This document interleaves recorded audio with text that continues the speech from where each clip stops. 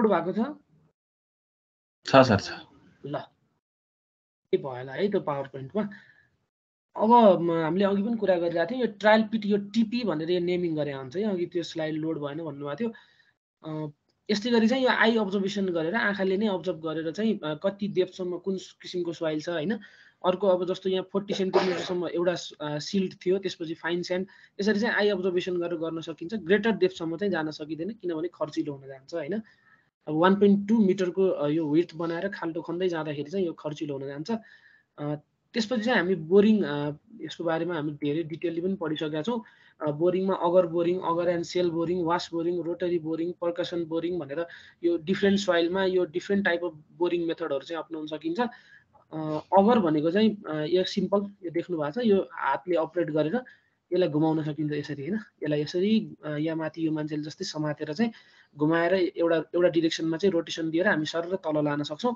अनि तल लगिसकेपछि यसलाई फेरि लिफ्टिङ गरेर माथि ल्याउँदाखेरि चाहिँ यहाँनिर भएको यस्तो यहाँनिर चाहिँ के हुन्छ त यहाँनिर सोइल यसरी कलेक्ट भएर आउँछ यो सोइललाई चाहिँ माथि यसरी उठाएर ल्याउँदाखेरि चाहिँ यो सोइल हामीले चाहिँ यो अब यताको एक्जिस्टिङ ग्राउन्ड लेभलमा चाहिँ यो सोइललाई सर बिछाएर चाहिँ कसरी चाहिँ ग्राउन्ड चाहिँ चेन्ज भइरहेको छ कस्तो खालको सोइल छ भनेर चाहिँ आई अब्जर्भेसन गर्न सक्छौँ अब ह्यान्ड अपरेटेड चाहिँ धेरै डेप्थसम्म जान सकिँदैन किनभने यसको यो ह्यान्ड अगरको यो हाइट पनि के हुन्छ लिमिट हुन्छ त्यही भएर त्योभन्दा अब माथि डेप्थमा हामीलाई जानु पर्यो भने चाहिँ के गर्नु पर्ला त त्यति बेला मेकानिकल अपरेटेड यो अगर यस्तो खालको मेकानिकल्ली अपरेट गरेर एउटा ग्रेटर डेप्थसम्म जान सकिन्छ किनभने यसमा चाहिँ यहाँनिर चाहिँ अर्को एउटा रड कनेक्ट गरेर चाहिँ यो रड कनेक्ट गरेर चाहिँ अझै डेप्थ चाहिँ बढाउन सकिन्छ होइन अगरको यसको पनि प्रिन्सिपल सेम नै हो यो रोटेट हुँदै तल जान्छ अनि त्यसपछि यो ग्यापहरू छ यस्तो ग्यापहरूमा चाहिँ सोइल कलेक्ट हुँदै आउँछ त्यो सोइललाई चाहिँ यहाँ त्यसपछि यो जुन डिरेक्सनमा रोटेट हुँदै तल ग्राउन्डमा लगिरहेको थियो त्यसको अपोजिट डिरेक्सनमा यो ग्राउन्डमा बिछाइसकेपछि के हुन्छ त सोइलहरू यसरी यहाँ डिस्ट्रिब्युट भएर बस्छ अनि सोइल चाहिँ कस्तो खालको सोइल छ भन्ने कुरा चाहिँ हामी यहाँ पत्ता लगाउन सक्छौँ होइन यो अब ह्यान्ड अपरेटेड र मेकानिकल अपरेटेड हुन्छ अब डेप्थ 6 मिटरसम्म गर्नु पर्यो भने चाहिँ ह्यान्ड अपरेटेड नै युज गर्न सकिन्छ भने अब ग्रेटर डेप्थमा जानु पर्यो भने चाहिँ मेकानिकल्ली अपरेटेड खालको यस्तो अगरहरू चाहिँ युज गर्नुपर्छ है यो पढिसक्नु भएको छ यो वास बोरिङको बारेमा हामीले अब पहिला पनि पढिसक्यो हो होइन यसमा के गरिन्छ पहिला सबभन्दा फर्स्टमा चाहिँ केसिङ राख्नु पर्ला होइन केसिङ राखेर यो माथिपट्टि यो यसलाई के भनिन्छ यसलाई ड्रिल रड भनिन्छ नि होइन यसलाई ड्रिल रड भनिन्छ यो ड्रिल रडमा चाहिँ तलपट्टिको यो ड्रिल बिट हालेर चाहिँ यसमा यो रडको चाहिँ लेन्थ हामीले बढाउन घटाउन सक्छौँ यो ड्रिल रडमा चाहिँ यो ड्रिल बिट जोडेर चाहिँ सर र एक्सकाभेसन गर्दै सर र तल बोरिङ गर्दै तल जान सक्छौँ अनि तल गइसकेपछि चाहिँ यो भित्र हलो हुन्छ यो ड्रिल रड चाहिँ यो हलो ड्रिल रडबाट चाहिँ हामी के छिराउन सक्छौँ यसरी वाटर इनलेट गराउन सक्छौँ वाटर इनलेट गराएर चाहिँ यहाँ तलपट्टि चाहिँ पानी अब के आउँछ त यहाँ पानीले चाहिँ सबै यहाँको माटोहरूलाई चाहिँ कलेक्ट गरेर यो डिरेक्सन यो जुन एरो देखाइरहेको छ यो एरो यसरी यो पानी चाहिँ फ्लो हुँदै यो सानोपट्टि यतापट्टिको बकेटमा आएर कलेक्ट गर्न सकिन्छ यो यसमा चाहिँ हामीले के अब्जर्भ गर्छौँ भने यो वाटरले चाहिँ अब कसरी कलर चेन्ज गरिरहेको छ भन्ने कुरा अब्जर्भ गरेर चाहिँ त्यहाँबाट चाहिँ हामी कस्तो खालको सोइल चाहिँ यो तलपट्टि बोरिङबाट आयो भन्ने कुरा चाहिँ आइडेन्टिफाई गर्न सक्छौँ यसमा एउटा एडभान्टेज भनेको चाहिँ के हुन्छ भने यो बकेटमा पानीलाई यो बकेट मात्रै अब यो बकेट सानो होला यसपछि हामी सम्प एउटा ठुलो सम्प पनि क्रिएट गर्न सक्छौँ फिल्डमा यो सम्पमा चाहिँ पानीलाई यत्तिकै छोडिदिइ राख्दाखेरि चाहिँ यहाँपट्टि माथिपट्टि भएको डेन्सिटी बढी भएको वाटरको भन्दा डेन्सिटी बढी भएको मेटेरियलहरू चाहिँ आफै अटोमेटिक सेटल हुन थाल्छ त्यो अटोमेटिक सेटल भएपछि चाहिँ यो पानी मात्रै फ्रेस वाटर मात्रै माथि बसेको हुन्छ त्यो पानीलाई फेरि यो पम्पिङ गरेर यो पानीलाई चाहिँ फेरि हामी के गराउन सकिन्छ यहाँबाट यो हलो बिटबाट चाहिँ छिराएर तलपट्टि ग्राउन्डमा लान सकिन्छ होइन यो अब यसको तपाईँहरूले युट्युबमा पनि यसो भिडियोहरू हेर्नुभयो भने देख्नुहुन्छ है फाउन्डेसनमा पनि हेर्नुभयो यो कुरा त्यसपछि रोटरीको पर्पज पनि अब यसमा चाहिँ के हुन्छ जस्तो अब माथिकोमा चाहिँ हामी क्ले सोइलहरूमा चाहिँ अलि युज गर्न बाउल्डर रकहरूमा चाहिँ अलि युज गर्न सकिँदैन भने यसमा चाहिँ रकहरू भएको केसमा पनि यो रोटरी बोरिङ युज गर्न सकिन्छ सिमिलरली यसमा पनि ड्रिल पाइप हुन्छ त्यसको तलपट्टि ड्रिलिङ बिट राखिया हुन्छ अनि यसमा चाहिँ अघिकोमा जस्तै हामीले वाटर छिराएको थियौँ भने यसमा चाहिँ बेन्टोनाइट स्लरी चाहिँ यसरी यहाँ बेन्टोनाइट स्लरी चाहिँ हामी छिराउँछौँ यो बेन्टोनाइट स्लरीले चाहिँ यो तलपट्टि यसरी बगेर जान्छ अनि यो ग्राउन्डबाट यहाँबाट फेरि त्यही स्लरी चाहिँ कलेक्ट भएर अघि जस्तै यहाँ सम्प होइलमा हामी कलेक्ट गर्न सक्छौँ यसको अब एडभान्टेज भनेको अगाडिको भन्दा चाहिँ रकमा पनि यसलाई चाहिँ हामीलाई अब रकमा बोरिङ गर्नु पर्यो भने पनि यो रोटरी बोरिङ चाहिँ युज गर्न सक्छौँ रोटरी भनिसकेपछि रोटरी भनेको रोटेट हुँदै जाने हो है, रोटरी नाम त्यही भएर दिएको। अर्को हुन्छ पर्कसन बोरिङ।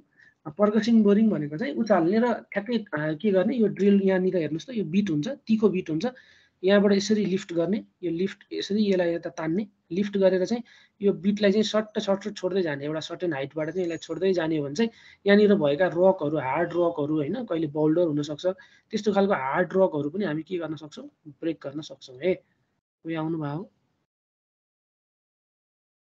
शीतल महर्जन भन्ने को हो?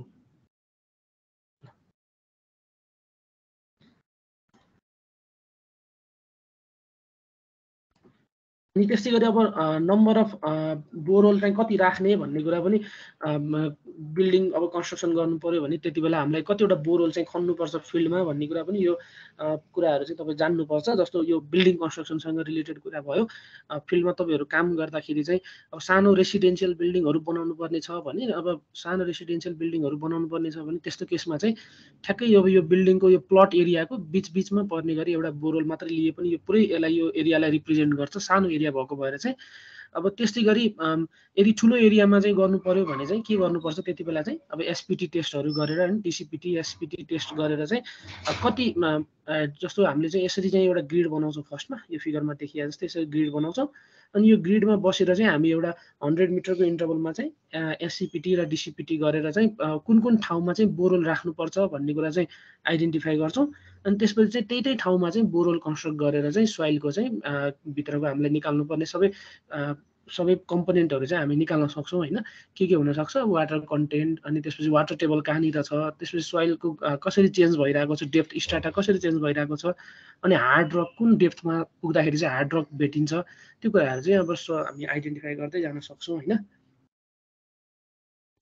अर्को मेथड भनेको इन्डाइरेक्ट मेथड। यो पेनेट्रोमिटरबाट टेस्ट गर्यो भने चाहिँ सब सर्फेस साउन्डिङ भनिन्छ। त्यस्तै गरेर अर्को जियोफिजिकल मेथड। जियोफिजिकल मेथड भनेको अघि पनि मैले भनेको थिएँ सेस्मिक रिफ्र्याक्सन मेथड हो। यसमा चाहिँ हामी अर्थक्वेक जेनेरेट गरे जस्तै सिग्नल चाहिँ जेनेरेट गर्छौँ, अर्थक्वेक जेनेरेट गरे जस्तै एउटा सिग्नल जेनेरेट गर्छौँ, सानो सिग्नल जेनेरेट गर्छौँ। त्यो सिग्नल अब जस्ट हामीले ह्यामरिङ गरेर पनि जेनेरेट गर्न सकिन्छ। त्यो ह्यामरिङ गरेर जेनेरेट गरेको सिग्नल चाहिँ कुनै एउटा डेप्थसम्म पुगेर फर्किँदा कति उसलाई चाहिँ कति भेलोसिटी उसले ट्राभल गर्यो भन्ने कुरा चाहिँ त्यो सिग्नलले ट्राभल गर्यो भन्ने थाहा पाउँछौँ। त्यो भेलोसिटीबाट चाहिँ इम्पेरिकल फर्मुलाहरू लगाएर चाहिँ हामी डेप्थ अफ स्ट्याटा कति छ भन्ने कुरा चाहिँ आइडेन्टिफाई गर्न सक्छौँ। यसको यो क्लियर फिगर चाहिँ यहाँपट्टि तपाईँहरूले देख्नु भएको छ। जस्तो यो सेस्मिक रिफ्र्याक्सनमा पनि यहाँनिर एक्सप्लोसिभ चार्ज, यसरी यहाँ एक्सप्लोसिभ चार्ज लोड गर्न सकिन्छ। त्यसपछि चाहिँ यो सिग्नल, कोही सिग्नल चाहिँ यसरी आयो, रिफ्र्याक्ट भयो है, रिफ्र्याक्ट भयो, अनि त्यसपछि चाहिँ यो डिटेक्टरमा पुग्यो। त्यस्तै गरी कुनै सिग्नल यो यही डेप्थबाट चाहिँ यसरी रिफ्लेक्ट भएर यो डिटेक्टरमा पुग्यो। त्यसै गरी कुनै सिग्नल रिफ्लेक्ट भएर यो सिग्नल चाहिँ यसरी रिफ्लेक्ट भएर यता डिटेक्टरमा पुग्यो। सिग्नलको चाहिँ हामी कति टाइम लाग्यो अनि कति ट्राभल यसले लेन्थ कति ट्राभल गर्यो यो लेन्थ, त्यसअनुसार भेलोसिटी निकालिन्छ। अनि त्यसपछि स्टाटा 1 स्टाटा 2 को डेप्थ कति छ भन्ने कुरा चाहिँ आइडेन्टिफाई गर्न सकिन्छ है। अर्को हुन्छ रेजिस्टिभिटी मेथड। रेजिस्टिभिटी भनेको रेजिस्टेन्सबाट आइडेन्टिफाई गर्यो भने चाहिँ रेजिस्टिभिटी मेथड हुन्छ। यहाँ चाहिँ इलेक्ट्रिक चार्ज चाहिँ दिने, जस्तो यहाँ करेन्ट यो अमिटर भनेर राखेको छ, यो कति यहाँबाट पठाएको करेन्ट र यहाँनिर रिसिभ भएको करेन्ट। त्यस्तै गरी यो पोटेन्सियोमिटरले चाहिँ यो भोल्टेज ड्रप कसरी भइरहेको छ यो इलेक्ट्रोड र यो इलेक्ट्रोड बिच भन्ने भोल्टेज यसले मेजर गर्छ। अनि करेन्ट कसरी फ्लो भइरहेछ, करेन्ट कसरी चेन्ज भइरहेछ यहाँ र यहाँनिर भन्ने कुरा चाहिँ यो एमिटरले मेजर गर्छ। त्यसपछि इन दुईटाबाट चाहिँ हामी के निकाल्न सक्छौँ त, यस इन दुईटाको हेल्पबाट चाहिँ डेप्थ कतिसम्म चाहिँ यो गएर चाहिँ यो रिफ्लेक्ट भएर आएको छ करेन्ट, त्यस्तै गरी कसरी चाहिँ भोल्टेज ड्रप भइरहेको छ भन्ने कुराबाट चाहिँ कसरी चाहिँ सोइलले चाहिँ रेजिस्ट गर्यो भन्ने कुरा रेजिस्टिभिटी पहिला आइडेन्टिफाई गर्न सक्छौँ। त्यो यहाँ हामीले फिजिक्समा पनि पढाए जस्तै रो आरए बाई एल भन्ने थियो नि।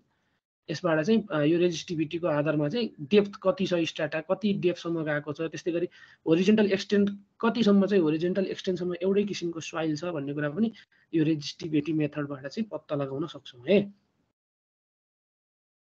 ल अब कुनै पनि सोइलमा बियरिङ क्यापासिटी पत्ता लगाउनलाई चाहिँ हामी डिफ्रेन्ट प्यारामिटरहरू निकाल्न सकिन्छ। अल्टिमेटली बियरिङ क्यापासिटी त सोइलको निकालियो होइन, तर सोइलको चाहिँ बियरिङ क्यापासिटी निकालिए पनि त्यसको चाहिँ बिल्डिङ कन्स्ट्रक्ट गर्नलाई प्रोपर बियरिङ क्यापासिटी भएन होइन। बिल्डिङ चाहिँ सडन लोड चाहिँ बिल्डिङको लोड अथवा यहाँ बिल्डिङ माथिपट्टि सुपर स्ट्रक्चर प्लस फाउन्डेसनको डेड लोडबाट आउने लोड चाहिँ यदि धेरै भयो र बियरिङ क्यापासिटी चाहिँ कम भयो भने चाहिँ अब के गर्ने त त्यस्तो कन्डिसनमा भनेर चाहिँ method of improving bearing capacity of soil, यो डिफ्रेन्ट मेथडहरू पढे पनि हो हामीले होइन। फर्स्ट मेथड भनेको डेप्थ, फाउन्डेसनको चाहिँ अब डेप्थ बढाउन सकिन्छ होइन। फाउन्डेसनको डेप्थ भनेको जुन डेप्थसम्म चाहिँ ग्राउन्डमा चाहिँ जुन डेप्थमा पुगेर चाहिँ अलिकति हार्ड रक चाहिँ भेटिन्छ अथवा हार्ड स्ट्राटा भेटिन्छ, त्यो डेप्थसम्म चाहिँ हामी फाउन्डेसनलाई लिएर जान सक्छौँ अनि त्यहाँ लगेर चाहिँ बिल्डिङको फाउन्डेसन कन्स्ट्रक्ट गर्न सक्छौँ। अर्को भनेको कहिलेकाहीँ वाटर लग एरिया हुन्छ, पानीले चाहिँ प्रब्लम ल्याउन सक्छ होइन, वेट एक्सकाभेसन भने जस्तै पानीले चाहिँ प्रब्लम ल्याउने एरियामा चाहिँ के गर्न सकिन्छ त त्यहाँनिर भएको वाटरलाई चाहिँ कुनै स्लोली पानी चाहिँ अब भित्र क्लेरी छ भने चाहिँ त्यहाँबाट हामी पानी त त्यति सजिलै पम्प गर्न सक्दैनौँ, तर स्यान्डी अनि स्यान्डी हुने रक भएको ठाउँमा चाहिँ के हुन्छ त पानीको फ्लो फास्ट हुने भएर चाहिँ त्यस्तो ठाउँमा चाहिँ हामी पानीलाई चाहिँ इजिली ड्रेन गरेर चाहिँ बाहिर फाल्न सक्छौँ, पम्पिङ गरेर पनि फाल्न सक्छौँ। यो डिफ्रेन्ट मेथड हामी पछाडि पनि पढ्छौँ। अर्को भनेको चाहिँ सोइललाई कम्प्याक्ट गर्ने, यो कम्प्याक्ट भनेको रोलर लगाएर चाहिँ कम्प्याक्ट गर्ने, यो तपाईँहरू बाटो कन्स्ट्रक्सन हुँदाखेरि देख्नुहुन्छ। अप्टिमम मोइस्चर कन्टेन्टसम्म चाहिँ सोइललाई कम्प्याक्ट गर्दै जाने, सोइलले कम्प्याक्ट गरिसकेपछि त्यसमा भएको के निस्किन्छ भोइड चाहिँ घट्दै जाने होइन। एयर भोइड घट्दै गएपछि एयर त्यहाँ सबै निस्केर गइसकेपछि त्यो के हुन्छ त झन् कम्प्याक्ट हुँदै जान्छ। सोइल चाहिँ कम्प्याक्ट भएपछि चाहिँ त्यसको बियरिङ क्यापासिटी झन् हामी के गर्न सकिन्छ, इन्क्रिज गर्न सकिन्छ है। अर्को भनेको कन्फाइनिङ गर्ने। कन्फाइनिङ भनेको तपाईँहरूले पढ्नु भएको सिट पाइलहरू कन्स्ट्रक्ट गरेर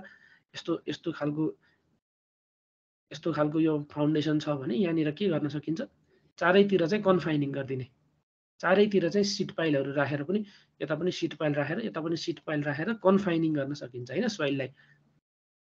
यसरी यो अब कन्फाइनिङ गर्न सकिन्छ सोइललाई। त्यसपछि रिप्लेसिङ द पुवर सोइल भनेको अब सोइल लास्टै नै अब ब्ल्याक कटन सोइलहरू छ होइन, क्ले सोइल छ, त्यहाँ अब कन्स्ट्रक्सन गर्नै प्रब्लम आइरहेको छ भने त्यति बेला चाहिँ सोइललाई हामीले पुरै रिप्लेस पनि गर्न सकिन्छ।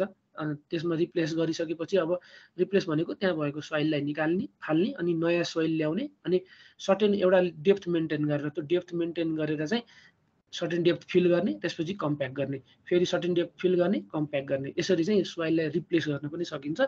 यो फाउन्डेसन एस्पेक्ट भयो होइन। त्यसपछि युजिङ ग्राउटिङ मेटेरियल भनेको अब तलपट्टि चाहिँ भोइडहरू चाहिँ धेरै प्रेजेन्ट छ भने यहाँ बिल्डिङ पहिल्यै कन्स्ट्रक्ट भइसकेको बिल्डिङमा तलपट्टि भोइडहरू चाहिँ धेरै प्रेजेन्ट यस्तो भोइडहरू प्रेजेन्ट छ भने हामी के गर्न सकिन्छ, यसरी चाहिँ यहाँनिर यसरी चाहिँ यो भित्र इन्जेक्ट गरेर चाहिँ ग्राउट भनेको सिमेन्ट मेटेरियलहरूलाई पनि छिराउन सकिन्छ, अरू केमिकल कम्पाउन्डहरूलाई पनि यहाँ छिराएर चाहिँ हामी के गर्न सकिन्छ, ग्राउटिङ भनेको फिलिङ गर्ने भित्र होइन, ग्राउटिङ गरेर चाहिँ यो बिल्डिङको अब स्टेबिलिटी बढाउन सकिन्छ होइन, बियरिङ क्यापासिटी बढाउन सकिन्छ। अब बिल्डिङ होला नहोला नभएको ठाउँमा पनि हामी ग्राउटिङ गर्न सकिन्छ है। अर्को भनेको सोइललाई स्टेबिलाइज गर्ने केमिकलहरू युज गरेर होइन, केमिकल युज गरेर स्टेबिलाइज गर्न पनि सकिन्छ, यसलाई केमिकल स्टेबिलाइजिङ प्रोसेस भनिन्छ। यो डिफ्रेन्ट टेक्निक हजुर यो डिफ्रेन्ट टेक्निकहरू युज गरेर चाहिँ सोइलको बियरिङ क्यापासिटी अलिक बढाउन सकिन्छ। यो पनि तपाईँहरूले सोइल फाउन्डेसनमा पढ्नु भएको छ, यो डिटेलली यहाँ चाहिँ हेर्दा हुन्छ है। अब प्लेट लोड टेस्ट, यो किन गरिन्छ plate load test? Plate load test किन गरिन्छ? कति सेटल हुन्छ भनेर हेर्नलाई हो कि बिर्सियो? ल यो प्लेट लोड टेस्ट चाहिँ किन गरिन्छ भने अब यो यसको अल्टिमेट बियरिङ क्यापासिटी निकाल्न। जस्तो टेर्जागीले के भनेको छ, टेर्जागीको फर्मुला तपाईँहरूलाई याद होला होइन। अब यो सबै फाउन्डेसनको कुराहरू छ है यहाँ, तैपनि तपाईँहरू बेसिक यसो बिल्डिङसँग रिलेटेड भएको भएर चाहिँ हामी थोरै रिभिजन जस्तै गरिरहेको है अहिले। यो प्लेट लोड टेस्ट गर्ने अब दुईवटा टेक्निक हुन्छ। यो माथिपट्टि स्यान्ड ब्याग राखेर बोरामा स्यान्ड भरेर चाहिँ यो लोडिङ दिँदै जाने होइन, लोडिङ दिँदै जाँदाखेरि चाहिँ यहाँ तलपट्टि भएको यो टेस्ट प्लेट, यो फाउन्डेसन है, यो फाउन्डेसन भयो, यो फाउन्डेसनमा राखेको यो टेस्ट प्लेट चाहिँ कति सेटल हुन्छ भन्ने कुरा हामी आइडेन्टिफाई गर्छौँ। यो लोडिङले गर्दाखेरि कति सेटल हुन्छ भन्ने आइडेन्टिफाई गर्छौँ। यो कति सेटल भएको जुन एसपी भनेर सेटलमेन्ट निस्किन्छ प्लेटको सेटलमेन्ट, यसबाट चाहिँ हामीले फाउन्डेसन कति सेटल हुन्छ भन्ने कुरा आइडेन्टिफाई गर्न सक्छौँ होइन। एउटा फर्मुला तपाईँहरूले स्यान्डी सोइलको लागि, क्ले सोइलको लागि यो डिफ्रेन्ट टेर्जागीको रिलेसनहरू पढिसक्नु भएको छ। त्यसबाट चाहिँ एसपीबाट सेटलमेन्ट अफ प्लेटबाट चाहिँ एसएफ निकाल्न सकिन्छ अनि त्यसबाट चाहिँ हामी बियरिङ क्यापासिटी कति हुन्छ अथवा बिल्डिङ चाहिँ कति सेटल हुन्छ भन्ने कुरा चाहिँ आइडेन्टिफाई गर्न सक्छौँ। अब यो लोडिङ चाहिँ बढाउने एउटा प्रोसेस हुन्छ, लोडिङलाई कसरी बढाउने, सुरुमा कति लोड दिनुपर्छ, यो डिफ्रेन्ट स्टेपहरू चाहिँ तपाईँलाई अलिअलि याद होला। एउटा मेथड भनिसक्यो, यो स्यान्ड ब्याग बाट लोडिङ दिँदै जाने एउटा मेथड हुन्छ। अर्को भनेको के मेथड हो, रियाक्सन बिम दिएर पनि गर्न सकिन्छ नि। यो यतापट्टि सपोर्ट छ, यतापट्टि पनि सपोर्ट छ, यहाँनिर चाहिँ same similarly hydraulic jack fit गरेको छ हैन। अनि यहाँ तलपट्टि प्लेट छ, यो प्लेट छ हैन। यहाँ के गर्न सकिन्छ भने यसरी यहाँ ट्रस कन्स्ट्रक्ट गर्न सकिन्छ कि यसरी ट्रस बनाउन सकिन्छ हैन। अब यो ट्रस बनाए यसको पर्पज के हो भने अब यहाँ हामीले चाहिँ ज्याकबाट चाहिँ लोड बढाउँदै जान्छौँ हैन, लोड बढाउँदै जान्छौँ, यहाँ ज्याकबाट चाहिँ माथि लोडिङ दिँदै जान्छौँ। यहाँ भएको यो रियाक्सन बिम जुन छ नि, यो रियाक्सन बिमले के गर्छ त, यो माथि बिमलाई चाहिँ माथि मुभ हुन दिँदैन हैन। माथि मुभ हुन नदिइसकेपछि त्यो मुभमेन्ट चाहिँ कहाँ देखिन्छ त, प्लेटमा देखिन्छ। यो पनि इन्डाइरेक्ट वेबाट हामीले जसरी स्यान्ड ब्यागमा पनि प्लेटको डिस्प्लेसमेन्ट हेरेका थियौँ, यहाँ पनि त्यसरी नै प्लेटको डिस्प्लेसमेन्ट हुँदै जान्छ अथवा सेटलमेन्ट हुँदै जान्छ। यहाँ अब यो रियाक्सन बिममा लागेको लोड जति सबै कसले लिइरहेको छ, यहाँ भएको माथि भएको ट्रसको मेम्बरले लिइरहेको छ हैन। मेम्बरमा मेम्बरले चाहिँ एक्जियल फोर्स लिएर चाहिँ यहाँनिर लागेको सबै लोडलाई चाहिँ के गरिरहेको छ, बियर गरिरहेको छ। यसरी यो रियाक्सन बिमबाट पनि हामी प्लेट लोड टेस्ट गर्न सकिन्छ। यो अर्को भनेको लोडिङ गर्दै जाने हैन, लोडिङ दिँदै जाने स्यान्ड ब्याग हुन्छ कि अरू मेकानिकल चिजहरू पनि कुनै लोड हामीलाई थाहा भएको लोड छ भने त्यस्तो खालको लोडिङ दिँदै पनि हामी यसमा प्लेट लोड टेस्ट चाहिँ गर्न सक्छौँ है।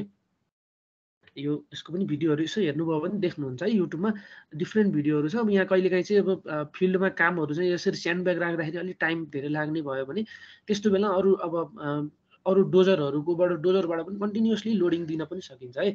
यो तपाईँहरूले यसो भिडियोहरू हेर्नुभयो भने देख्नुहुन्छ। ल प्लेट लोड टेस्ट गर्ने प्रोसेस भनेको के हो, फर्स्टमा चाहिँ यो प्लेटको सेटलमेन्ट हेर्ने भन्ने हाम्रो टार्गेट हो भने पहिला चाहिँ यो प्लेट ठिक ठाउँमा बस्या छ छैन भनेर यसको के गर्नुपर्छ त, प्लेटलाई पहिला सेटिङ गराउनुपर्छ। सेटिङ भनेको यसलाई चाहिँ कति लोड दियो भने चाहिँ यो प्रोपरली आफ्नो ठाउँमा चाहिँ बस्छ। सुरुमै यो खाल्टो खन्ने अनि प्लेट राखेर चाहिँ तपाईँले लोडिङ इनिसियल्लीबाट चाहिँ लोडिङ बढाउँदै जानुभयो भने कुनै यो प्लेट चाहिँ यसरी इन्क्लाइन भएर कहिलेकाहीँ सेटलमेन्ट हुनसक्छ होइन। यो प्रोपरली नै सेटल भएन भने यसबाट निस्किएको सेटलमेन्ट अफ फाउन्डेसन पनि झन् इम्प्रोपर आउन जान्छ। त्यही भएर यसमा पहिला हामी के गर्छौँ, सेटिङ लोड दिन्छौँ प्लेटलाई सेट गराउनलाई होइन, बस्नलाई आफ्नो ठाउँमा बस्नलाई चाहिँ सेटिङ लोड दिन्छौँ। त्यो सेटिङ लोडको भ्यालु थाहा छ, 7 किलोन्युटन पर मिटर स्क्वायर चाहिँ सेटिङ लोड दिएर चाहिँ त्यो प्लेट चाहिँ प्रोपरली बस्यो। अब त्यसपछि चाहिँ हामी के गर्छौँ भने एउटा सेफ लोड हामीलाई थाहा हुन्छ होइन, सेफ लोड थाहा हुन्छ। त्यो सेफ लोडको चाहिँ 1/10 सो 1000 चाहिँ छ भने सुरुमा 1000 को 10 भनेको 100 किलोन्युटन लोड चाहिँ हामी के गर्छौँ त, सुरुमा त्यो लोड इनिसियल्ली चाहिँ फर्स्टमा चाहिँ त्यो लोड दिन्छौँ। त्यसपछि चाहिँ अब के गर्दै जाने त, सेफ लोडको ठ्याक्कै 20% होइन, सेफ लोडको ठ्याक्कै 20%को रेटमा चाहिँ लोडिङ बढाउँदै जान सकिन्छ। कति हुन्छ 200 होइन। यसरी चाहिँ अब लोडिङ चाहिँ हामी बढाउँदै जान सक्छौँ। अब लोडिङ बढाउँदाखेरि चाहिँ एउटा कुरा के ख्याल गर्नु पर्यो भने फर्स्टमा यो अब फर्स्टको लोडिङ चाहिँ हामी 1 मिनटमा दिन्छौँ, त्यसपछि त्यस्तै गरी सेकेन्ड चाहिँ 5 मा, त्यसपछि 10, 20, 40, त्यसपछि 60 मिनटमा दिन्छौँ। अनि त्यसपछि अब 60 मिनट क्रस भइसकेपछि अब लोडिङ बढ्दै गएको छ भने अब हामी के गर्न सक्छौँ त, कन्टिन्युसली अब लोड चाहिँ जसरी यहाँ मिनट 5 मिनट 10 मिनटको इन्टरभलमा दिइरहेको थियौँ, अब चाहिँ हामी 1 आवरको इन्टरभलमा चाहिँ लोडिङ बढाउँदै जान सक्छौँ, 20%को लोडिङ चाहिँ बढाउँदै जान सक्छौँ। अब कुन पोइन्टमा पुगेर चाहिँ ठिकै छ, अब प्लेटको चाहिँ यति चाहिँ हो प्लेटको सेटलमेन्ट भन्ने कुरा चाहिँ कुन पोइन्टमा गएर इन्ड हुने त नि भन्ने कुरा चाहिँ हाम्रो प्रश्न हुनसक्छ होइन। क्वेसन चाहिँ टेस्ट चाहिँ कहाँ पुऱ्याएर चाहिँ रोक्ने भन्ने कुरा चाहिँ हाम्रो क्वेसन हुन्छ। जस्तो टेस्टलाई रोक्नलाई चाहिँ एउटा यहाँ तपाईँले हेर्न सक्नुहुन्छ, टोटल लोड चाहिँ यदि सेफ लोड जस्तो 1000 छ त्यसको 1.5% पुग्यो भने हामी के गर्न सक्छौँ, टेस्टलाई रोक्न सक्छौँ। अर्को भनेको 25 mm, तपाईँहरूले जेनरली सुनिरहेको अथवा बुकहरूमा धेरै जसो प्रिफर गरिने यही 25 mm हो। यो 25 mm सेटलमेन्ट भयो भने पनि यो टास्कलाई चाहिँ हामी के गर्न सक्छौँ, यो लोडिङ भइरहेको यो टेस्टलाई चाहिँ हामी रोक्न सक्छौँ। अर्को भनेको चाहिँ प्लेट फेल भयो, एक्सेसिभ सेटलमेन्ट भयो भने, त्यस्तो अलिक क्ले माटो मार्सी ल्यान्ड छ भने, दलदल जमिन छ भने त्यस्तोमा के हुन्छ, एक्सेसिभ सेटलमेन्ट हुनसक्छ। त्यस्तो बेलामा हाम्रो चाहिँ 25 जस्तो 15 mm चाहिँ सेटल भयो प्लेट, हाम्रो टार्गेट चाहिँ 25 mm पुगेपछि हामी रोक्ने भनेर बसिरहेको थियौँ। अब सडन एकैचोटि यसपछि एउटा सडन लोडिङ दिने बित्तिकै के भइदियो त, 25 mm सेटलमेन्ट भयो भने त यो के भयो त, यहाँ फेल भयो, यहाँ फेल भयो नि। जसरी 15बाट एकैचोटि 25 आयो भने यहाँ एक्सेसिभ सेटलमेन्ट भयो। यति बेला चाहिँ के गर्नु पर्यो त, mm को एक्सेसिभ सेटलमेन्ट भयो भने हामी यति बेला चाहिँ यदि 15 mm को पनि लोड लिन सक्छौँ। 15 mm हुँदाखेरि चाहिँ कति लोड माथिबाट दिनु पर्यो भन्ने कुरा त्यो लोडिङ पनि हामी के गर्न सक्छौँ, त्यही लोडिङ चाहिँ लिन सक्छौँ है। यो एक्सेसिभ सेटलमेन्ट भएको केस सडन 15 बाट उत्तिकै 25 mm यस्तो त हुँदैन नि त हैन।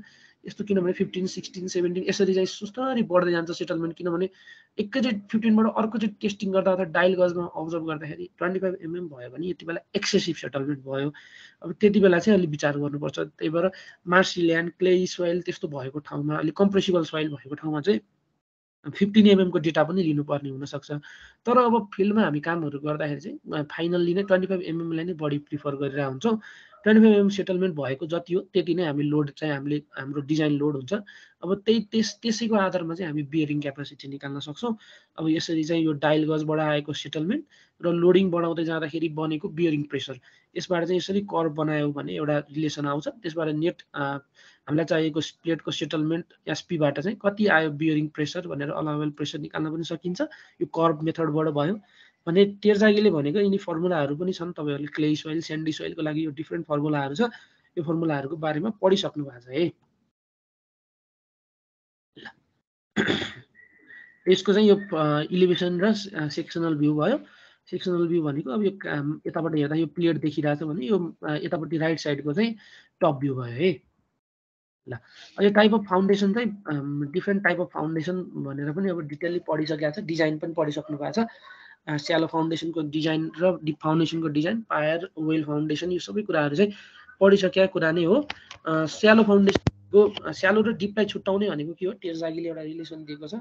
यदि डेप्थ र विड्थको रिलेसन हेर्न सकिन्छ नि होइन। डी र बीमा चाहिँ यदि ग्रेटर देन 1 भयो भने के हुन्छ, डिप हुन जान्छ, डिप फाउन्डेसन भयो, डेप्थ बढी भयो। त्यस्तै गरी डिवाइबी चाहिँ लेस देन 1 भयो भने स्यालो फाउन्डेसन, एउटा यो रफ टेक्निक भयो होइन। यसरी चाहिँ कस्तो खालको फाउन्डेसन छ भन्ने कुरा हामी पत्ता लगाउन सक्छौँ depth of foundation, width of फाउन्डेसनबाट।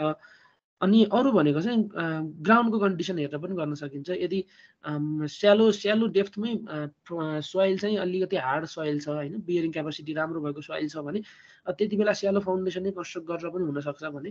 अब ग्रेटर डेप्थमा पुगेर सर्टेन माथिको सोइल चाहिँ अलिकति पुवर छ, क्ले सोइल छ, कम्प्रेसिबल सोइल छ, त्यहाँ फाउन्डेसन राख्ने बित्तिकै एक्सेसिभ सेटलमेन्ट हुने त्यस्तो केस छ भने त्यति बेला हामी डिप फाउन्डेसनमा जान सक्छौँ। डिप भन्ने बित्तिकै वर्डै डिप भनेको डेप्थ, सर्टेन डेप्थसम्म चाहिँ गएर चाहिँ फाउन्डेसन गर्ने कुरा भयो। स्यालोमा आइसोलेटेड स्प्रेड फुटिङ, यो हात्ती पाइले तपाईँहरूले अब देख्नु भएकै छ। यो स्यालो फुटिङ भयो होइन, स्यालो फुटिङ। स्यालोको पनि के स्प्रेड फुटिङ है। त्यस्तै गरी अर्को यो अब यो स्यालो र यो डिप र स्यालो फाउन्डेसनको यहाँ डिफ्रेन्सेस छ। हामी यहाँ तलपट्टि हेर्छौँ है। स्प्रेड फुटिङ भनेको स्प्रेड लोड चाहिँ स्प्रेड भइरहेको छ, यहाँ लागेको लोड यसरी स्प्रेड हुँदै गएको भएर स्प्रेड फुटिङ भयो। यो फुटिङ यो डिफ्रेन्ट तरिकाले राख्न सकिन्छ। यहाँ यो स्टेप तरिकाले पनि राख्न सकिन्छ। अर्को भनेको यो हात्ती पाइले होइन, यो ट्रापेजोइडल सेपको बनाउने फ्रस्टम जस्तो फ्रस्टम बनाएर गर्ने एउटा। यो भनेको सिधै कलमलाई ल्याएर चाहिँ यो कङ्क्रिट बेसमा राखियो भने यस्तो खालको सिङ्गल फुटिङ पनि हुन्छ। यो डिफ्रेन्ट हामीले तरिकाबाट चाहिँ यसलाई कन्स्ट्रक्ट गर्न सक्छौँ है, यो स्प्रेड फुटिङको केस। त्यसपछि अर्को के हुन्छ पढ्नु भएको छ भन्नुभयो,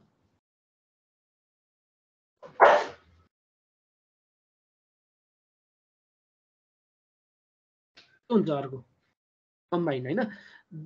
अब दुईटा चाहिँ हामी स्प्रेड फुटिङ कन्स्ट्रक्ट गर्न नमिलेको ठाउँमा, दुईटा कन्स्ट्रक्ट गर्न नमिल्ने भनेको जस्तो एउटाको फुटिङ यो विड्थसम्म आयो, अर्कोको फुटिङ पनि यसरी आएर चाहिँ यहाँ कम्बाइन भयो, यस्तो केस आयो भने चाहिँ यस्तो बेला के गर्न सकिन्छ, दुईटैको स्यालो फुटिङ चाहिँ यसरी क्रसिङ भयो अथवा ओभरल्याप भएको केसमा चाहिँ हामी एउटा पुरै कम्बाइन गराइदिने, यसरी कम्बाइन फुटिङ गराइदिने। अनि यहाँ चाहिँ चाहिएको कलम चाहिँ यसरी कन्स्ट्रक्सन गर्न सकिन्छ। यस्तो खालको फुटिङ चाहिँ अब कम्बाइन्ड फुटिङ भयो। यहाँ यो डिफ्रेन्ट कुराले चाहिँ यस्तो म्याटर गर्छ। कहिलेकाहीँ कसैको प्रपर्टी लाइन पर्या हुनसक्छ, कहिलेकाहीँ सिवेर ढलको पाइपलाइन यता जानु पर्या हुनसक्छ, जसको कारणले यो फुटिङको स्प्रेड चाहिँ यसरी स्प्रेड फुटिङ कन्स्ट्रक्सन गर्ने नमिल्ने केस हुनसक्छ। त्यति बेला चाहिँ एउटा कङ्क्रिट बेस बनाउने, त्यसमा चाहिँ दुईटा कलम होइन, बिल्डिङको कलमलाई चाहिँ ल्याएर रेस्ट गराउन सकिन्छ। यो रेक्टेङ्गुलर बनायो भने यस्तो हुन्छ, ट्रापेजोइडल बनायो भने यस्तो हुन्छ। यहाँ यस्तो खालको कम्बाइन फुटिङ पनि तपाईँहरूले यो पढिसक्नु भएको छ। अर्को हुन्छ यहाँ कसरी किन राखिन्छ कम्बाइन भनेर लेखाएको छ। अर्को स्ट्र्याप फुटिङ भनेको यो पनि यसको प्रपोज पनि सेम कम्बाइनकै जस्तै भयो। तर कम्बाइनमा के हुन्थ्यो यो पुरै एक्सटेन्ड भएर यहाँसम्म जान्थ्यो, यसरी हुन्थ्यो। यो कम्बाइन भनेको यस्तो किसिमको हुन्थ्यो भने त्यो नराखिकन पनि यति मेटेरियललाई चाहिँ हामी यति पोर्सनको कङ्क्रिटलाई सेभ गरेर यसरी एउटा स्ट्र्याप बिम बनाएर पनि स्ट्र्याप फुटिङ कन्स्ट्रक्सन गर्न सकिन्छ। यसको पर्पज, यसको रिजन यो किन बनाइन्छ भन्ने कुरा पनि लगभग कम्बाइन फुटिङको जस्तै पर्पज हुन्छ। डिफ्रेन्ट प्यारामिटरहरू जुन हामी कम्बाइन फुटिङ बनाउनलाई रिजनहरू के छ, त्यही रिजनले गर्दाखेरि यो स्ट्र्याप फुटिङ बनाउन सकिन्छ। कम्बाइन र स्ट्र्यापमा अलिकति इकोनोमिकल कुन हुन जान्छ, सस्तो भनेको चाहिँ यही हुन जान्छ, किनभने यहाँ यति पोर्सनमा चाहिँ कङ्क्रिट फिल गर्नु परेन। यो स्ट्र्याप फुटिङ भयो है। यसलाई स्ट्र्याप बिम भने भएर स्ट्र्याप फुटिङ भनेको। अब म्याट फाउन्डेसन, ऱ्याफ्ट फाउन्डेसन भनेको पुरै एरियामा, ठुलो एरियामा चाहिँ फाउन्डेसन कन्स्ट्रक्ट गर्ने। यदि सोइलको अब बियरिङ क्यापासिटी अति नै कमजोर छ, कम्प्रेसिबल सोइल छ, अनि कहिलेकाहीँ ब्ल्याक कटन सोइल भएको ठाउँ, त्यस्तो अलिक कालो माटो हुन्छ नि, त्यस्तो सोइल छ, एक्सेसिभ सेटलमेन्ट हुने त्यस्तो केस छ भने के गर्न सकिन्छ, म्याट फाउन्डेसन अथवा ऱ्याफ्ट फाउन्डेसन कन्स्ट्रक्सन गर्न सकिन्छ। यो म्याट ऱ्याफ्ट अथवा स्प्रेड फुटिङलाई चाहिँ हामी अब एउटा इक्जाम्पलबाट पनि हेर्न सक्छौँ। जस्तो यहाँ एउटा इक्जाम्पल छ, तलपट्टि हेर्नुभयो भने देख्नुहुन्छ, यहाँ हेर्नु है। अब यदि बिल्डिङमा चाहिँ 100 टनको चाहिँ लोड लागिरहेको छ है, 100 टनको लोड लागिरहेको छ, यो म्याट फाउन्डेसन कन्स्ट्रक्सन गर्दाखेरि चाहिँ हामीले 10x10 को म्याट फाउन्डेसन कन्स्ट्रक्ट गऱ्यौँ। यो ठुलो एरियामा यसरी 10x10 मिटरको म्याट फाउन्डेसन कन्स्ट्रक्ट गऱ्यौँ। अब यसको अल्टिमेट पुरै हामीले के गरे हुन्छौँ त, पुरै रेन्फोर्समेन्ट गरे हुन्छौँ तल ग्राउन्डमा, त्यसपछि कङ्क्रिटिङ गरे हुन्छौँ, अनि चाहिने पोर्सनमा कलम हामी उठाउँदै जान्छौँ।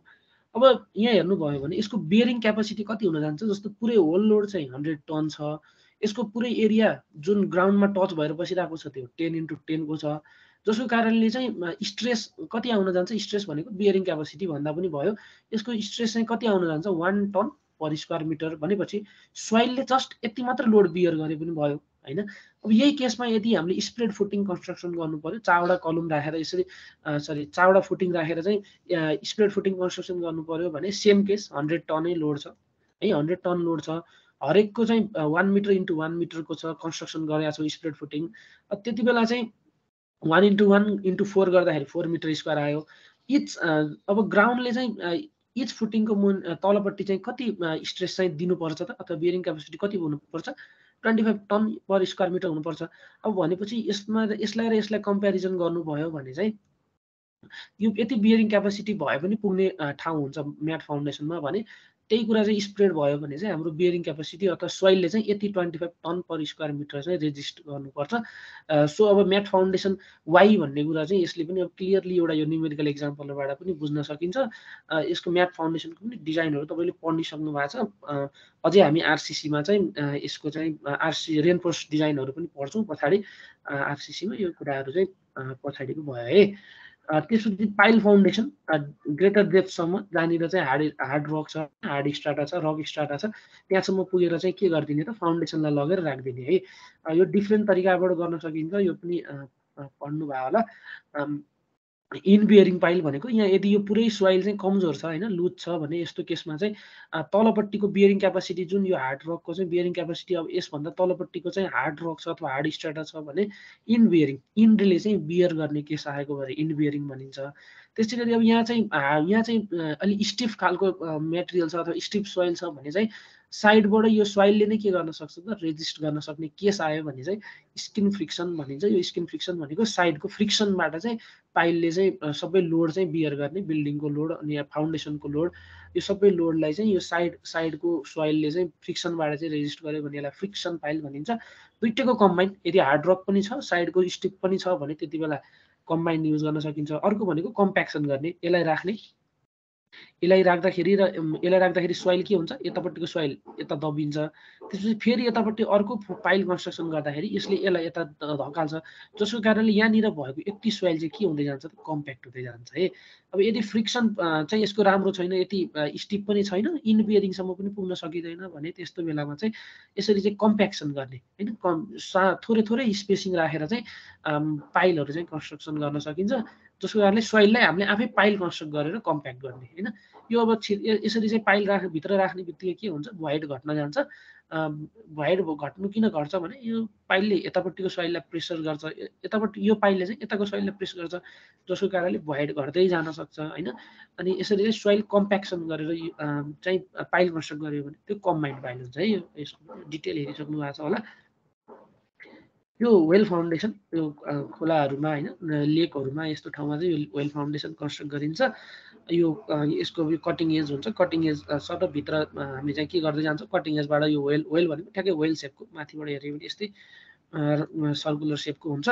यसलाई चाहिँ यतापट्टि यदि अब रिभर छ, वाटर छ, लेक छ, अनि तिमीलाई चाहिँ फाउन्डेसन चाहिँ यहाँभित्र बसेर कन्स्ट्रक्ट गर्नुपर्ने छ भने यो पानी 1% पनि पानी हामी नछिर्ने गरी यसरी चाहिँ यो पाइलिङ गरेर चाहिँ यसरी राख्न सकिन्छ है। यसरी चाहिँ यो बोर्डहरू राखेर हैन, पोलिङ बोर्डहरू राखेर चाहिँ यो पोलिङ बोर्ड राखेर चाहिँ यहाँनिर चाहिँ हामी वाटर इन्टर गर्न दिँदैनौँ। अनि त्यसपछि बिस्तारै यहाँ फाउन्डेसन कन्स्ट्रक्सन गर्दै गइन्छ। अनि त्यसपछि यसको माथि पाइल राखिन्छ, पायर क्याप राखिन्छ। अनि पायर क्याप राखेर चाहिँ त्यसमाथि अब यदि हामीले चाहिँ अब ब्रिज छ अथवा अरू केही कन्स्ट्रक्सन गर्नुपर्ने छ भने अब त्यस पछाडि चाहिँ माथि हामी के गर्छौँ त त्यही कुरा कन्स्ट्रक्सन गर्दै जान्छौँ। यो अब रिभर यताबाट कन्टिन्युअसली फ्लोइङ रिभरहरूमा चाहिँ यसरी वेल फाउन्डेसन चाहिँ कन्स्ट्रक्ट गर्न सकिन्छ।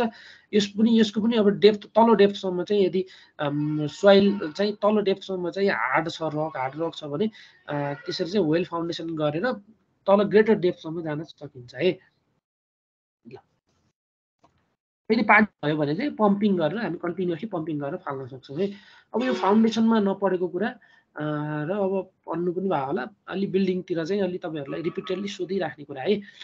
एक्सकाभेसन चाहिँ कसरी गर्ने, फाउन्डेसन त भयो होइन, फाउन्डेसनको बेरिङ क्यापासिटी कति हुन्छ, कसरी निकालिन्छ, कुन मेथडबाट निकालिन्छ, सोइलको प्रपर्टीहरू कसरी पत्ता लगाउन सकिन्छ, यो कुराहरू चाहिँ किन चाहिन्छ। अल्टिमेट भनेको हाम्रो अब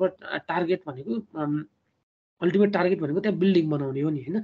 अब बिल्डिङ बनाउने भइसकेपछि सबै कुरा हामीले आइडेन्टिफाई गऱ्यौँ। अब आइडेन्टिफाई गरिसकेपछि यो फिल्डमा बिल्डिङ कन्स्ट्रक्सन गर्नु पर्ला। अब त्यसको लागि चाहिँ फाउन्डेसन कन्स्ट्रक्ट गर्नुभन्दा अगाडि चाहिँ यहाँनिर कस्तो छ त ग्राउन्ड भनेर हामी ग्राउन्ड अब्जर्भ गर्छौँ। यसरी ग्राउन्ड तपाईँ साइडमा जानुभयो, ग्राउन्ड अब्जर्भ गर्दाखेरि यस्तो खालको यो अब घाँसिया मैदान छ या अब यस्तो ठाउँमा चाहिँ के गर्न सकिन्छ, फर्स्टमा चाहिँ यो क्लियर गर्नु पऱ्यो, साइडलाई चाहिँ फुल्ली क्लियरेन्स गर्नु पऱ्यो। क्लियर गरेर यस्तो बनाउनु पऱ्यो ताकि पछि अब फ्युचरमा हामी के गर्छौँ, यहाँनिर यसरी यहाँ चुना लगाउँछौँ नि होइन, यसरी चुना बिछाएर चाहिँ कहाँनिर चाहिँ बिल्डिङको फाउन्डेसन राख्ने हो, कहाँनिर चाहिँ प्लिन्थ बिम जान्छ होइन, यो रुम चाहिँ कसरी पार्टिसन हुन्छ, यो सबै कुराहरू चाहिँ फ्युचरमा हामी अब यहाँ यसरी चुना बिछाएर चाहिँ सेटिङ आउटको काम गर्छौँ होइन। त्यसको लागि चाहिँ यो सबै क्लियर हुनु पऱ्यो, आफ्नो हाम्रो प्लट एरिया क्लियर बनाउनु पऱ्यो। यो क्लियर बनाउनलाई चाहिँ अब त्यहाँ भएको भेजिटेसनहरूलाई सबैलाई क्लियर गर्ने, ट्री हुनसक्छ होइन, ग्रासहरू हुनसक्छ, सबै क्लियर गर्ने। यदि अब रुख छ, रुखको ठुलो जरा छ भने फाउन्डेसन भन्दा पनि 30 सेन्टिमिटर बिलो होइन, एटलिस्ट त्यतिसम्म पनि भएका रुटहरू चाहिँ हामी रिमुभ गर्नुपर्छ ताकि फ्युचरमा त्यही रुट चाहिँ एक्सटेन्ड भएर फाउन्डेसनमा चाहिँ कुनै असर नपरोस् भनेर चाहिँ त्यो यदि रुटहरू चाहिँ छ भने त्यसलाई पनि हामी कट गरेर अथवा रिमुभ गरेर फाल्नुपर्छ है साइट क्लियरेन्समा। यो तपाईँहरूले पढ्नु भएको थियो कि थिएन है। अर्को भनेको सेटिङ आउट। अर्को भनेको सेटिङ आउट है। सेटिङ आउट भनेको चाहिँ अब यो साइट क्लियर गर्यो, साइट क्लियर गरेर चाहिँ अब यो हामी के गरेका छौँ, यहाँ बोरा देख्नु भयो होला, यो लाइम होइन, यो लाइम चुनालाई चाहिँ यसरी अब यहाँ फिल्डमा बिछाउने सेटिङ आउट वर्क भन्छ नि यसलाई होइन। तपाईँहरूले सर्वेमा पढ्नुभयो होला। सेटिङ आउट गर्न सकिन्छ। सेटिङ आउट गर्ने डिफ्रेन्ट मेथडहरू हुन्छ, सेन्टर लाइन मेथड हुन्छ, अनि आउटर बााउन्ड्री मेथडबाट पनि गर्न सकिन्छ। अनि अर्को भनेको सेन्टर लाइन बढी प्रिफर हुने सेन्टर लाइन, बिल्डिङको सेन्टर लाइन पहिला हामीसँग एउटा प्लान हुन्छ, ड्रोइङ हुन्छ, AutoCAD ड्रोइङ हुन्छ होइन। त्यो AutoCAD ड्रोइङको आधारमा चाहिँ त्यो ड्रोइङलाई चाहिँ एक्ज्याक्टली फिल्डमा उतार्ने काम चाहिँ के हो त, सेटिङ आउट हो। त्यो ड्रोइङलाई अब एक्ज्याक्टली फिल्डमा उतार्नलाई चाहिँ हामीसँग कतै रिफरेन्स अथवा रिफरेन्स बााउन्ड्री लाइनहरू यसरी हुनसक्छ फिल्डमा होइन। अहिले यहाँ देखाइरहेको छ यो बााउन्ड्री लाइन हो। यो बााउन्ड्री लाइनबाट सर्टेन फिट यता होला होइन। त्यस्तै गरी यो बााउन्ड्री लाइनको 2 फिट यताबाट चाहिँ 9 फिट यता, त्यस्तै गरी यताको यहाँबाट चाहिँ 3 फिट यता गएर चाहिँ 7 फिट यता हो भने हामीले चाहिँ यो कर्नर चाहिँ पत्ता लगाउन सक्छौँ होइन। यो 2 फिट र 3 फिटको हेल्पले चाहिँ यो कर्नर पत्ता लगाउन सक्छौँ। यसलाई चेक गर्नलाई चाहिँ यो मैले जुन बनाएको छु यो इन्क्लाइन भनेको डायगोनल चेक भनिन्छ। यसरी चाहिँ यो फर्स्ट कर्नर हामी पत्ता लगाउन सक्छौँ। अब यो कर्नरको हेल्पबाट अर्को कर्नर पत्ता लगाउन सक्छौँ। कर्नरबाट पनि हामी यसरी सेटिङ आउट गर्न फिल्डमा सक्छौँ है। सेटिङ आउट गरिसकेपछि यसरी चाहिँ यो बिछाइसकेपछि अब के हुन्छ त फ्युचरमा एक्सकाभेसन हुन्छ। एक्सकाभेसनको काम यसमा कन्टिन्युसली अब यस पछाडि लगतै हुने भएर चाहिँ यो प्रोपरली बाउन्ड्री चाहिँ हामी फिक्स गर्छौँ। यो यत्तिकै यहाँ चाहिँ खन्न सुरु गर्ने होइन। अब यस पछाडि चाहिँ के गरिन्छ त पछि चाहिँ अब्जर्भ पनि गर्नु पर्यो प्रोपर डेप्थमा एक्सकाभेसन भएको छ कि छैन, यो बाउन्ड्रीभन्दा बाहिर एक्सकाभेसन भएको छ कि अर्कैको प्रपर्टी लाइन हुनसक्छ। यो कुरा चाहिँ हामी फिल्डमै साइडमै फेरि टेस्ट गर्न सक्छौँ होइन। अर्को भनेको एक्सकाभेसन गर्ने इक्विपमेन्टहरू चाहिँ कन्भेन्सनल इक्विपमेन्ट भनेको हातहरू चाहिँ युज गरेर जस्तो म्यानुअल्ली गर्नु पर्यो भने चाहिँ कन्भेन्सन टुलहरू चाहिँ युज गर्न सकिन्छ। कोदालो, बेल्चा, खन्ती होइन, यो ह्यामर अनि यो छिन्ना यिनीहरू चाहिँ युज गरेर चाहिँ खनेर चाहिँ म्यानुअल्ली चाहिँ गर्नु पर्यो भने चाहिँ त्यति बेला यो म्यानुअल कन्भेन्सन टुलहरू युज गर्न सकिन्छ। यदि अब ग्रेटर डेप्थमा जानु पर्यो होइन, एक्सकाभेसन अलिक ग्रेटर डेप्थसम्म गर्नु पर्यो भने चाहिँ त्यति बेला चाहिँ हामी के युज गर्न सक्छौँ, मेकानिकल इक्विपमेन्टहरू युज गर्न सक्छौँ है। यो ड्र्याग सवेल भनेको देख्नु पनि भयो होला। यो यहाँ ठ्याक्कै खुल्छ यसरी, यो यसरी खुल्छ, यहाँ माटो फिल हुन्छ होइन। माटो फिल भएर यसले क्ल्याम्प गर्न सक्छ यसरी। अनि त्यो त्यहाँ क्ल्याम्प गरिसकेपछि त्यो माटोलाई अर्को अनवान्टेड ठाउँमा चाहिँ पठाउन सकिन्छ। यो ड्र्याग सवेल यो ब्याकुई जस्तै छ, यो ब्याकु होइन, ब्याकु भन्छौँ नि हामीले, यो ब्याकु यसरी युज गर्न सकिन्छ।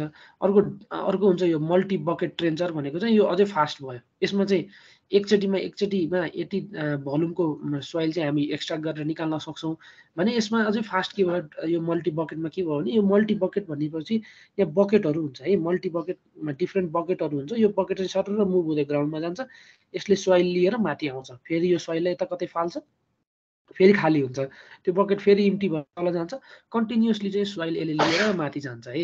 यो चाहिँ मल्टी बकेट ट्रेन्चर भयो। यो चाहिँ ड्र्याग सवेल भनेको सवेल, यो मेकानिकल सवेल भनौँ न। यो चाहिँ यसको अब मेकानिकल इक्विपमेन्ट भयो। अरू पनि ब्याकुहरू हुन्छ जसले चाहिँ सानो भोल्युममा चाहिँ हामी एक्सकाभेसन गर्न सक्छौँ। अब यदि ठुलोमा गर्नु पर्यो भने चाहिँ त्यति बेला चाहिँ यो मल्टी बकेट ट्रेन्चर।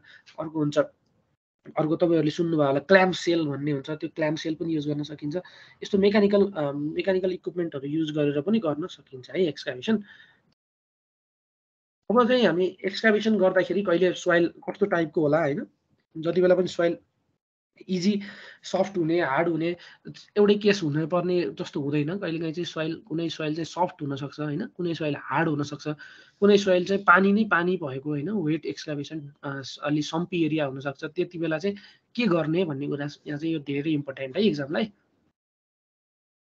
तपाईँहरूलाई धेरै सोधिरहेको हुन्छ यो सफ्ट सोइल भयो भने चाहिँ के गर्न सकिन्छ भन्ने कुरा एकचोटि हेरौँ है। यो क्लोज प्ल्याङ्किङ भनेर यहाँ फिगर यो पुरै क्लियर आएन कि है, ल यो क्लोज प्ल्याङ्किङ भन्ने हुन्छ। यो चाहिँ यदि सफ्ट सोइल पनि दुई टाइपको हुन्छ। यदि भेरी सफ्ट सोइल साह्रै लुज सोइल छ भने चाहिँ यो तलपट्टिको प्ल्याङ्किङ तरिका अप्नाउन सकिन्छ भने, अब यदि चाहिँ त्यति धेरै लुज चाहिँ छैन, सफ्ट चाहिँ छ तर त्यति धेरै लुज छैन भने चाहिँ यो माथिको क्लोज प्ल्याङ्किङ टेक्निक अप्नाउन सकिन्छ। दुइटै खास क्लोज प्ल्याङ्किङ हो। यहाँ चाहिँ के गरिन्छ भने अब यतापट्टि सोइल छ होइन, यता पनि सोइल छ, यतापट्टि पनि सोइल छ। अब यस्तोमा चाहिँ सफ्ट सोइल भयो भने के हुन्छ, यति पनि तपाईँले ग्याप छोड्नु भयो भने त्यो सोइल आफै फ्रिली ग्राभिटीको हेल्पले के हुन्छ यसरी बगेर चाहिँ यो काम गर्नुपर्ने ठाउँमा होइन, यो फाउन्डेसन खन्ने ठाउँ होला अथवा तपाईँले यहाँ पछि पाइप बिछाएर लानुपर्ने केस होला। त्यस्तो केसमा चाहिँ यो सोइल रनिङ भएर यसरी बगेर यहाँ डिस्टर्बेन्स ल्याउन सक्छ फिल्डमा। त्यही भएर के गरिन्छ भने यो प्ल्याङ्कलाई चाहिँ क्लोजली राख्ने, क्लोज प्ल्याङ्किङ भनेको चाहिँ यो प्ल्याङ्कलाई क्लोज राख्दै जाने भनेको। यो बोर्ड जुन देखिराख्नु भएको छ एउटा यो बोर्ड हो है, यसलाई पोलिङ बोर्ड भनिन्छ। यसपछि थोरै पनि ग्याप नराखिकन अर्को बोर्ड राख्ने है, त्यसै गरी फेरि अर्को बोर्ड राख्ने, थोरै पनि स्पेस नराखेर चाहिँ यसरी बोर्ड राख्दै जान सकिन्छ। यो बोर्डलाई सबै बोर्डलाई होल्ड गर्नलाई चाहिँ यहाँ वेल राखिन्छ। यो वेल भनेको यो वेलिङ लेखा छ, यसलाई वेल भनिन्छ। यो वेल यहाँ राखेर चाहिँ यो वेललाई चाहिँ कसले रेस्ट गराउँछ त, यहाँनिर जुन देखिराख्नु भएको छ यो पोस्टले चाहिँ के गर्छ त, यो वेललाई पनि त्यहाँनिर चाहिँ वेट गराएर राखिरहेको हुन्छ। जस्तो यतापट्टि पनि सेम केस देखिन्छ होइन, यतापट्टि पनि सेम हुन्छ। यो दुई साइडतिर यताको साइड र यतापट्टिको साइडलाई चाहिँ यो पोस्टले होल्ड गरेर राखिरहेको हुन्छ। अब यहाँ तिमीलाई यो गरिसकेपछि चाहिँ के भयो त, यो एरिया पुरै फ्री भयो। यहाँ काम गर्नलाई चाहिँ हामी फ्री भयौँ। अब यहाँ एक्सकाभेसन गर्नु पर्ला अथवा एक्सकाभेसन गरिसकेको ठाउँ हो हैन, यहाँ चाहिँ अब पाइप बिछाउनु पर्ला, अरू केही काम गर्नु पर्ला हैन, त्यस्तो केसमा चाहिँ यसरी चाहिँ क्लोजली प्ल्याङ्किङ गर्न सकिन्छ यदि सोइल चाहिँ साह्रै सफ्ट भएको केसमा है। यो होरिजेन्टल भयो हैन, सरी यो भर्टिकल्ली चाहिँ हामीले बोर्ड राख्दै गयौँ। अर्को हुन्छ यो होरिजेन्टल्ली, यो बोर्डलाई यहाँ हेर्नुभयो भने होरिजेन्टल्ली यसरी बोर्ड राखेको छ हैन, यो साह्रै लुज भयो, सोइल चाहिँ साह्रै सफ्ट भयो, त्यति बेला चाहिँ यो युज गर्न सकिन्छ।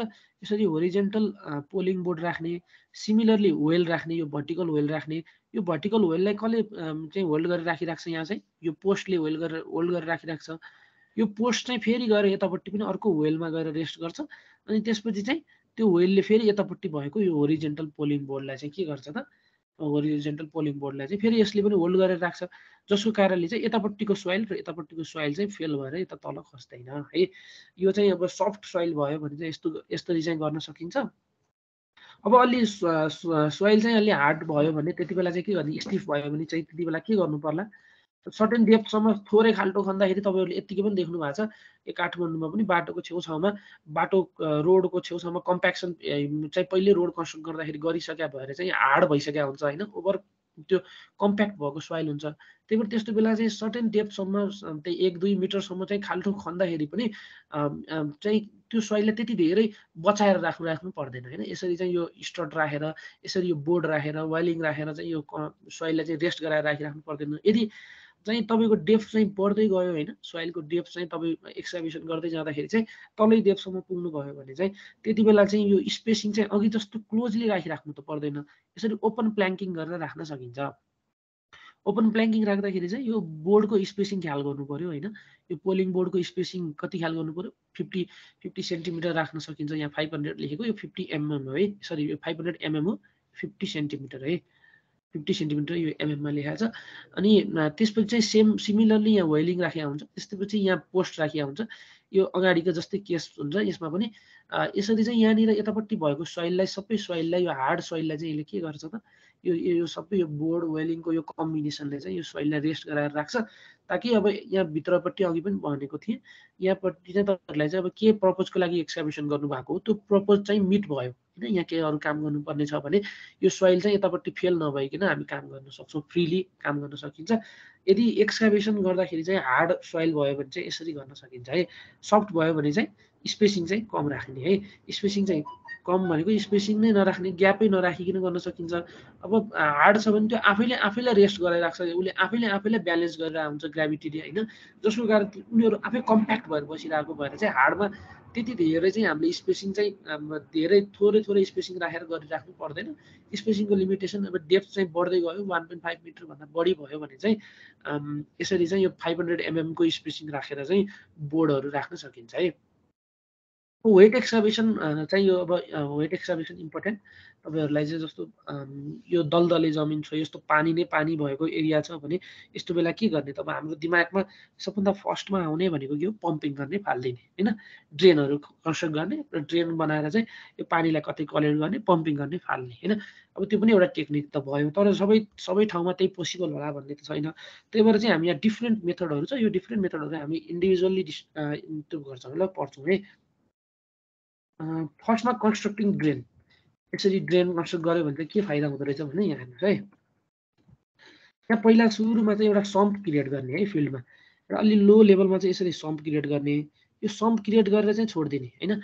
यो सम्प क्रिएट गरेर यहाँ छोडिसकेपछि यहाँनिर माथि अपस्ट्रिममा भएको पानी चाहिँ के हुन्छ त, सर बग्दै आउँछ। यसरी यो पाइप पनि राख्न सकिन्छ है, फ्लोलाई अझै फास्ट बनाउनको लागि। यसरी चाहिँ यो पानी चाहिँ फ्लो हुँदै चाहिँ यो सम्पमा आएर कलेक्ट हुन्छ। यो सम्पमा आएर पानी चाहिँ कलेक्ट भइरहेको हुन्छ, सम्प त फेरि भरिन थाल्छ। त्यही भएर यसलाई चाहिँ हामी के गर्छौँ त, यो पानीलाई यहाँबाट पम्पिङ गरेर अरू केही स्टोरेज युनिटहरूमा राख्न सकिन्छ पानीलाई होइन। अब त्यो पनि गर्न सकिन्छ, अथवा नजिकमा कतै स्ट्रिमहरू छ, रिभरहरू छ भने त्यो पानीलाई चाहिँ हामी सिधै रिभरमा पनि फाल्न सक्छौँ होइन। यो सम्पमा चाहिँ पानी कन्टिन्युसली फ्लो हुँदै आउँछ। यो कन्टिन्युसली पानी सम्पमा चाहिँ फ्लो हुँदै आउनाले चाहिँ के हुन्छ त, यो वाटर टेबल, यहाँ भएको वाटर टेबल चाहिँ सर्टेन टाइम इन्टरभल पछि चाहिँ सर्टेन टाइम इन्टरभल पछि यो वाटर लेभल चाहिँ फल भएर यहाँ आउँछ, जसको कारणले यदि यो एरिया चाहिँ पुरै चाहिँ तिमीलाई टास्कहरू गर्नलाई, काम गर्नलाई, अथवा यहाँ फाउन्डेसन खन्नको लागि चाहिँ के प्रब्लम थियो भने चाहिँ यो वाटर लेभल फल हुने बित्तिकै चाहिँ के हुन्छ त, यो एरिया चाहिँ वेट भएन, जसको कारणले तपाईँलाई इजी हुन्छ फाउन्डेसन कन्स्ट्रक्सन गर्नलाई है। यो अब सबैतिर चाहिँ यही होला भन्ने चाहिँ छैन, किनभने अब डिफ्रेन्ट टेक्नोलोजी लगाउन सकिन्छ होइन। भित्र वेलै कन्स्ट्रक्ट गर्न सकिन्छ, के इनारै बनाउन सकिन्छ, इनार बनाएर पानीलाई पम्पिङ गरेर फाल्न सकिन्छ। अब यो चाहिँ एउटा सम्प कन्स्ट्रक्सन गरेर गर्ने टेक्निक भयो होइन, ड्रेन कन्स्ट्रक्ट गरेर गर्ने टेक्निक भयो। अर्को यसको डिसएडभान्टेज के होला, अलिकति डिसएडभान्टेज भनेको चाहिँ यो सम्पमा पानी कन्टिन्युअसली फ्लो हुँदै आउँदाखेरि चाहिँ यहाँनिर जुन यो सोइल देखिराख्नु भएको छ नि, यो साइडमा भएको यो साइड स्लोप, यो स्लोप चाहिँ के हुन खोज्छ, जस्तो यो पानीको यहाँ पानीको कारणले चाहिँ यो होल्ड भएर बसिरहेको हुन्छ, बाइन्ड भएर बसिरहेको हुन्छ। अब यसको स्ट्रेन्थ घट्दै जान्छ है, यसको स्ट्रेन्थ घट्दै जानाले चाहिँ यो सोइल के हुन खोज्छ त फेरि फेल हुनसक्छ। यो चाहिँ यसको अब एउटा प्रब्लम हुनसक्छ है। यो ड्रेन कन्स्ट्रक्ट गर्नेको चाहिँ एउटा प्रब्लम यो हुनसक्छ। अब बढी युज हुने चाहिँ वेल पोइन्ट सिस्टम है। यो वेल पोइन्ट सिस्टमको एउटा यहाँ फिगर छ, यसो हेर्नुभयो भने देख्नु क्लियर होला है। ल यो वेल पोइन्टमा के हुन्छ भने यस्तो किसिमको छ यो वेल पोइन्ट। यहाँ हेर्नुभयो भने यो वेल खन्ने हो होइन, भित्र यो एउटा डायमिटर बाहिर यो छुट्टै हुन्छ है। अनि त्यसपछि भित्र छुट्टै एउटा पाइप राखिएको हुन्छ है। यो पाइपको पर्पज भनेको पानीलाई फ्लो गराएर माथि जाने भने यो बाहिरपट्टिको यो लाइन जुन देखिराख्नु भएको छ यो स्क्रिन हो है, छान्ने गर्नलाई, छान्नको लागि। पानी चाहिँ यहाँ यतापट्टि भएको चाहिँ पानी सर बगेर जाओस्, स्यान्ड बगेर नजाओस् भनेर चाहिँ यहाँ चाहिँ स्क्रिन राखिन्छ है। यो दुईवटा डायमिटर हुन्छ, कन्सेन्ट्रिक यस्तो हुन्छ। यो चाहिँ बाहिर स्क्रिन भयो, भित्र चाहिँ पाइप हुन्छ, जसले चाहिँ पानी चाहिँ के गर्छ, पम्प गरेर फाल्ने हुन्छ। अब यहाँ देख्नु पनि भएको छ, यो यसैलाई वेल पोइन्ट भनेको है। यो वेल पोइन्ट यसरी फिल्डमा यसरी राख्न सकिन्छ, एउटा वेल पोइन्ट यहाँ छ, अर्को वेल पोइन्ट यहाँ छ, यसरी वेल पोइन्ट चाहिँ कन्स्ट्रक्ट गर्न सकिन्छ। यो वेल पोइन्टको चाहिँ यो हेड गरेर यो ठ्याक्कै हेडरमा गएर कनेक्ट हुन्छ। वेल पोइन्ट चाहिँ जमिनमा छ है, तलपट्टि छ, जमिनभन्दा तलपट्टि छ। यसले चाहिँ पानीलाई सक गरिरहेको छ होइन, पम्प गरिरहेको छ। अब पानी यो कन्टिन्युअसली पम्प भइरहेको छ र यो कलेक्ट कहाँ हुन्छ त, यो हेडर पाइपमा कलेक्ट हुन्छ। यो हेडर पाइपबाट चाहिँ पानी सर फ्लो हुँदै हुँदै हुँदै हुँदै अब अरू कुनै युनिटमा लगेर हामी के गर्न सकिन्छ, यो पानीलाई फ्लस आउट गर्न सकिन्छ होइन। यहाँ किनभने कन्टिन्युअसली पम्पिङ भइरहेको हुन्छ, त्यही भएर यहाँ पानी त इजिली यो फ्री स्पेस त इजिली एभाइलेबल हुनुपर्छ, जसको कारणले चाहिँ यो वेल पोइन्ट यसरी चाहिँ कन्स्ट्रक्सन गर्न सकिन्छ फिल्डमा। यो यहाँ हेर्नुभयो भने यो स्पेसिङ, सर्टेन स्पेसिङमा चाहिँ यसरी वेल पोइन्ट राखेर गरेको चाहिँ इक्जाम्पल हो है। यो फोटो चाहिँ देखिराख्नु भएको छ, यहाँ पनि त्यही कुराहरू लेखेको छ, यसो हेर्नुभयो भने देख्नुहुन्छ है। जेटिङ गरेर चाहिँ यसलाई इम्पोर्ट, जसरी वास बोरिङमा हामीले पानी छिराएर चाहिँ सोइल तलपट्टिको सोइल कटिङ गर्दै तल सर्टेन डेप्थसम्म हामी जाँदै गर्थ्यौँ, त्यसरी यसमा पनि यसलाई यहाँ सुरुमा इन्स्टल गर्नलाई चाहिँ जेटिङ गर्न सकिन्छ। अनि त्यसपछि चाहिँ यो तलपट्टि यहाँ लेखेको कुरा, यो लास्ट पोइन्टमा लेखेको कुरा चाहिँ एउटा यहाँ फिगर चाहिँ हेर्नुभयो भने देख्नुहुन्छ यहाँ तल यस्तो हुन्छ ठ्याक्कै। यहाँ वेल पोइन्ट यसरी कन्स्ट्रक्ट गरियो, यो चाहिँ के हो, हेडर। यो हेडरले चाहिँ के गर्यो, यो पानीलाई चाहिँ यहाँ हरेक वेल पोइन्टबाट आएको पानीलाई चाहिँ यसले यो हेडरमा फ्लो गराएर तिम्रो यो पम्प युनिट हो होइन, यो पम्प युनिटले के गर्छ त, पानी यताबाट आइरहेको वेल पोइन्ट डिफ्रेन्ट वेल पोइन्टबाट आएको पानीलाई चाहिँ यसले यहाँबाट अरू कुनै स्टोरेज युनिटमा पम्प गरेर फालिदिने काम चाहिँ यसले गर्छ। अब यो कन्टिन्युअसली पम्पिङ भइरहेको बेलामा के हुन्छ त, यहाँ इम्टी हुन्छ नि त, यो जति बेला पनि वाटर यो डेप्थमा भएको वाटर लेभल के हुन्छ त, अब कन्टिन्युअसली पम्पिङ भइरहेको भएर चाहिँ यहाँबाट यहाँ भएको वाटर चाहिँ यसले पम्प गरेर हेडरमा गयो, यहाँ इम्टी भयो, फेरि के भयो त, यसको डेप्थ फेरि फल भयो, कन्टिन्युअसली यसरी फल हुँदै आउँछ है, यसरी फल हुँदै आउँछ। एउटा वेलको लागि यो भयो, अर्को वेलको लागि यस्तो हुन्छ, यो तपाईँहरूले इरिगेसनमा पनि पढ्नुभयो होला। यसरी चाहिँ यसरी चाहिँ यो वेल कन्स्ट्रक्ट गरेर चाहिँ के गर्न सकिन्छ त, ग्राउन्ड वाटर टेबललाई चाहिँ रिड्युस गर्न सकिन्छ है।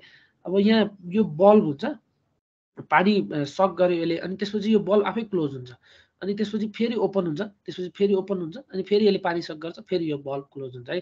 त्यही कुरा यो अगाडि माथिपट्टि लास्ट पोइन्टमा लेखेको, जुन अघि मैले कन्सेन्ट्रिक सर्कल हुन्छ, स्क्रिन हुन्छ भनेको थिएँ, यहाँ पनि त्यही कुरा छ। जस्तो यो एक्सटर्नलमा चाहिँ बाहिरपट्टि यसरी जाली हुन्छ है, यो जाली हुन्छ, यसको भित्र चाहिँ यो ट्युब हुन्छ, जसले चाहिँ के गर्छ, पानीलाई सक्सन गरेर चाहिँ अथवा पम्पिङ गरेर चाहिँ हेडरमा कनेक्ट गर्ने काम चाहिँ गर्छ है। यो चाहिँ हामीले माथि हेरेको जस्तै भयो है, वेल पोइन्ट कन्स्ट्रक्ट गर्ने। अब अर्को हुन्छ multi stage well point. Multi stage भनेको चाहिँ डिफ्रेन्ट डेप्थमा गर्दै जाने। यो अगाडि भने जस्तै यसरी वेल पोइन्ट खन्दै गएको हामीले हेऱ्यौँ होइन, वेल पोइन्ट बनाउँदै गएको हामीले हेऱ्यौँ, हेडरमा कनेक्ट भएको पनि हेऱ्यौँ। अब के गर्ने त, अर्को सर्टेन डेप्थमा पनि यसरी वेल पोइन्ट कन्स्ट्रक्ट गर्न सकिन्छ। डिफ्रेन्ट स्टेजमा चाहिँ वेल पोइन्ट कन्स्ट्रक्ट गरेर चाहिँ वाटर टेबललाई चाहिँ फल गराउन सकिन्छ। फर्स्टमा वाटर टेबल यहाँ थियो है, अब डिफ्रेन्ट स्टेजबाट चाहिँ के भयो त हामीले वेल पोइन्टबाट चाहिँ पानीलाई पम्प गरेर चाहिँ यहाँ पम्पिङ युनिट छ। यो पम्पिङ युनिटले चाहिँ यो पानीलाई यहाँबाट कनेक्ट गरेर बाहिर फालिरहेको छ है। अब यो पम्प युनिटले चाहिँ पानीलाई कन्टिन्युअसली पम्प गरिरहेको छ, पानी कन्टिन्युअसली पम्प आउट भइरहेको छ, जसको कारणले चाहिँ यहाँ भएको ग्राउन्ड वाटर टेबल चाहिँ फल भएर कहाँ आयो त हेर्नुहोस् त, यहाँ यो निलो मार्कले देखाइरहेको छ। यसरी चाहिँ पानी कन्टिन्युअसली पम्प भएको भएर चाहिँ वाटर टेबल फल भएर यो तलको डेप्थमा आयो। अब तपाईँको काम भनेको जस्तो यहाँनिर चाहिँ बिल्डिङ कन्स्ट्रक्सन गर्नुपर्ने छ भने हामीलाई के भयो त वाटर टेबल तल लोवर भएको भएर चाहिँ यहाँ अब इजी भयो होइन, काम गर्न पनि इजी भयो, फाउन्डेसनको बियरिङ क्यापासिटी पनि बढाउन सकिन्छ। यसरी चाहिँ मल्टी स्टेजमा है, स्टेज चाहिँ डिफ्रेन्ट, एउटा यो स्टेज भयो, अर्को यो डिफ्रेन्ट स्टेज भयो गरियो भने चाहिँ यसलाई मल्टी स्टेज वेल पोइन्ट भनिन्छ। सेम प्रोसेस चाहिँ सेम अगाडिको जस्तै गरी डिवाटरिङ गरिन्छ, पानीलाई चाहिँ डिवाटरिङ गरेर फालिन्छ है। यो मल्टी स्टेज भयो। अर्को भनेको स्यालो र डिप वेल कन्स्ट्रक्ट गर्ने। स्यालो र डिप वेल कन्स्ट्रक्ट गर्ने भनेको अब स्यालो भनेको स्यालो र डिपमा त हामीलाई डिफ्रेन्ट थाहा छ। सर्टेन डेप्थसम्म स्यालो भनेको एउटा सर्टेन डेप्थसम्म चाहिँ तपाईँलाई स्यालो भनिन्छ। अब त्योभन्दा बढी डेप्थमा जानुभयो भने चाहिँ त्यो डिपर भयो होइन। वेल कन्स्ट्रक्ट गर्ने हो, सेम टेक्निक हो। वेल कन्स्ट्रक्ट गर्ने, भ्याकुम क्रिएट गर्ने, भ्याकुम क्रिएट गरेर चाहिँ त्यो पानीलाई पम्प गर्ने अनि पम्प गरेर चाहिँ बाहिर फाल्ने। स्यालोबाट गर्नुभयो भने स्यालो वेल भयो।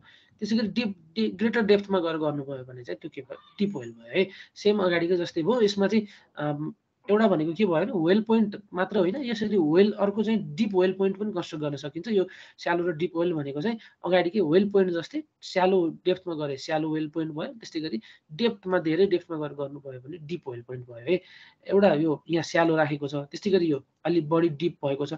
यसरी कम्बिनेसनमा राख्यो भने चाहिँ के हुन्छ त वाटर टेबल अझै फास्ट चाहिँ लोवर हुन थाल्छ है। फिल्डमा अब यसरी वाटर टेबललाई चाहिँ फास्ट हामीलाई चाहिँ लोवर गर्नु पर्यो भने यसरी गर्न सकिन्छ। मल्टी स्टेजमा अघि माथि चाहिँ अलिक ग्रेटर डेप्थमा राख्ने अनि तलपट्टिको स्टेजमा चाहिँ लोवर डेप्थमा राखेर पनि कन्स्ट्रक्ट गरियो भने यो स्यालो डिप वेल हुन्छ है।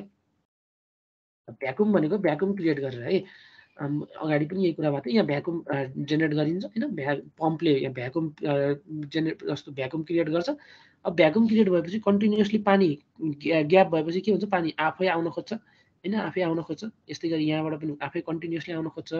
अब यहाँबाट कन्टिन्युअसली पानी चाहिँ यो यहाँनिर पम्प युनिटले पम्प आउट गर्छ र यो पानीलाई के गर्छ फाल्ने काम गर्छ। यो पनि अगाडिको जस्तै केस भयो। यसको एडभान्टेज भनेको भ्याकुममा चाहिँ अब डिफ्रेन्ट लेयरमा कतै सिल्ट स्यान्डी सिल छ, अनि यस्तो ठाउँमा चाहिँ यसरी चाहिँ यो भ्याकुम मेथड चाहिँ लगाउन सकिन्छ। फाइन स्यान्ड, सिल्टी स्यान्ड अनि अरू किसिमका फाइन स्यान्डहरू भयो भने चाहिँ भ्याकुम मेथडबाट चाहिँ हामी के गर्न सक्छौँ त पानीलाई चाहिँ ड्रेन गरेर फाल्न सकिन्छ है। अर्को केमिकल कन्सोलिडेसन, अगाडि भने जस्तै केमिकल ट्रिटमेन्ट गरेर सोइललाई स्टेबिलाइज गर्नलाई पनि के गरिन्थ्यो, सिलिकेट अफ सोडा युज गरिन्थ्यो, क्याल्सियम क्लोराइड युज गरिन्थ्यो भने यहाँ पनि त्यस्तै गरी यो यो यो यो युज गर्ने बित्तिकै के हुन्छ भने वाटर लग एरियाहरू चाहिँ अलिकति त्यसको चाहिँ स्ट्रेन्थ बढ्न जान्छ होइन, स्ट्रेन्थ बढ्न जान्छ। सेट गरिदिन्छ यसले, सेट गरिदिइसकेपछि त्यो त्यसको स्ट्रेन्थ बढ्यो अथवा त्यसको कम्प्याक्सन भयो जस्तो सोइल चाहिँ कम्प्याक्ट भयो जस्तै हामीले के गर्न सकिन्छ, सोइललाई अझै कन्सोलिडेसन अथवा कम्प्याक्सन गर्ने काम चाहिँ गर्न सकिन्छ है। यो केमिकल कन्सोलिडेसन भयो, केमिकलहरू युज गरेर गरियो भने केमिकल कन्सोलिडेसन। अर्को हुन्छ इलेक्ट्रो अस्मोसिस भनेको यो एनोड, पोजिटिभ एनोड अनि नेगेटिभ क्याथोड। पोजिटिभ अब यहाँ हामी के गर्छौँ, यहाँबाट यसरी करेन्ट फ्लो गराउँछौँ होइन, करेन्ट फ्लो गराएर यहाँबाट यो इलेक्ट्रोडबाट इलेक्ट्रिसिटी यहाँबाट फ्लो भएर यो आफ्नो हाम्रो सर्किट क्लोज गर्नलाई हामीले के हुनुपर्छ, यो पनि यता कनेक्ट हुनुपर्छ। अब यहाँबाट यसरी करेन्ट फ्लो भएर यो फ्लो करेन्ट चाहिँ यसरी यता जान खोज्छ, प्लसदेखि माइनसतिर जान खोज्छ, जसको कारणले चाहिँ यसले चाहिँ यहाँ भएको भित्र पोरमा भएका वाटरहरू पनि के गर्दै जान्छ त, यसले धकाल्दै धकाल्दै धकाल्दै धकाल्दै धकाल्दै धकाल्दै धकाल्दै यता चाहिँ यो नेगेटिभ साइडतिर क्याथोड साइडतिर ल्याउँछ। अनि यो क्याथोडमा ल्याएको पानीलाई चाहिँ अब के गर्न सकिन्छ त, ड्रेनेज गरेर होइन, पम्प आउट गरेर अथवा ड्रेनेज गरेर चाहिँ फाल्न सकिन्छ है। अब यहाँ पनि लेखाएको छ movement of water through a porous media by applying direct current field होइन, करेन्ट फिल्ड अप्लाइड गरेर गरियो भने चाहिँ इलेक्ट्रो अस्मोसिस मेथड भयो।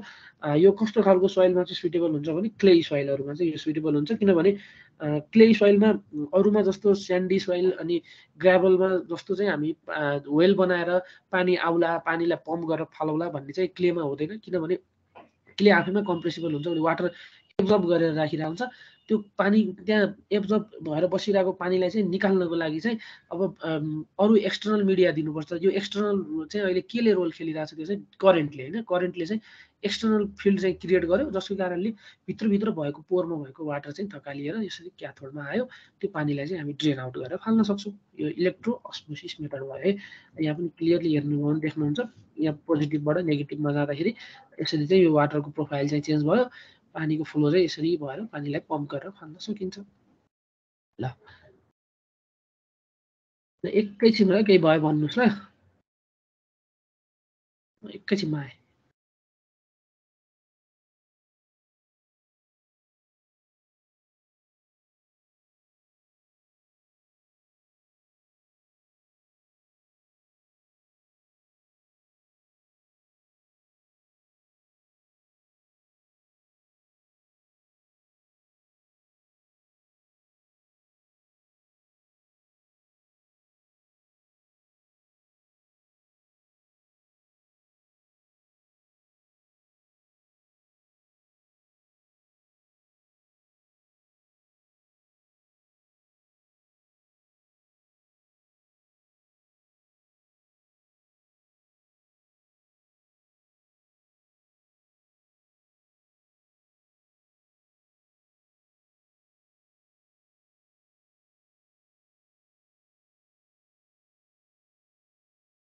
ल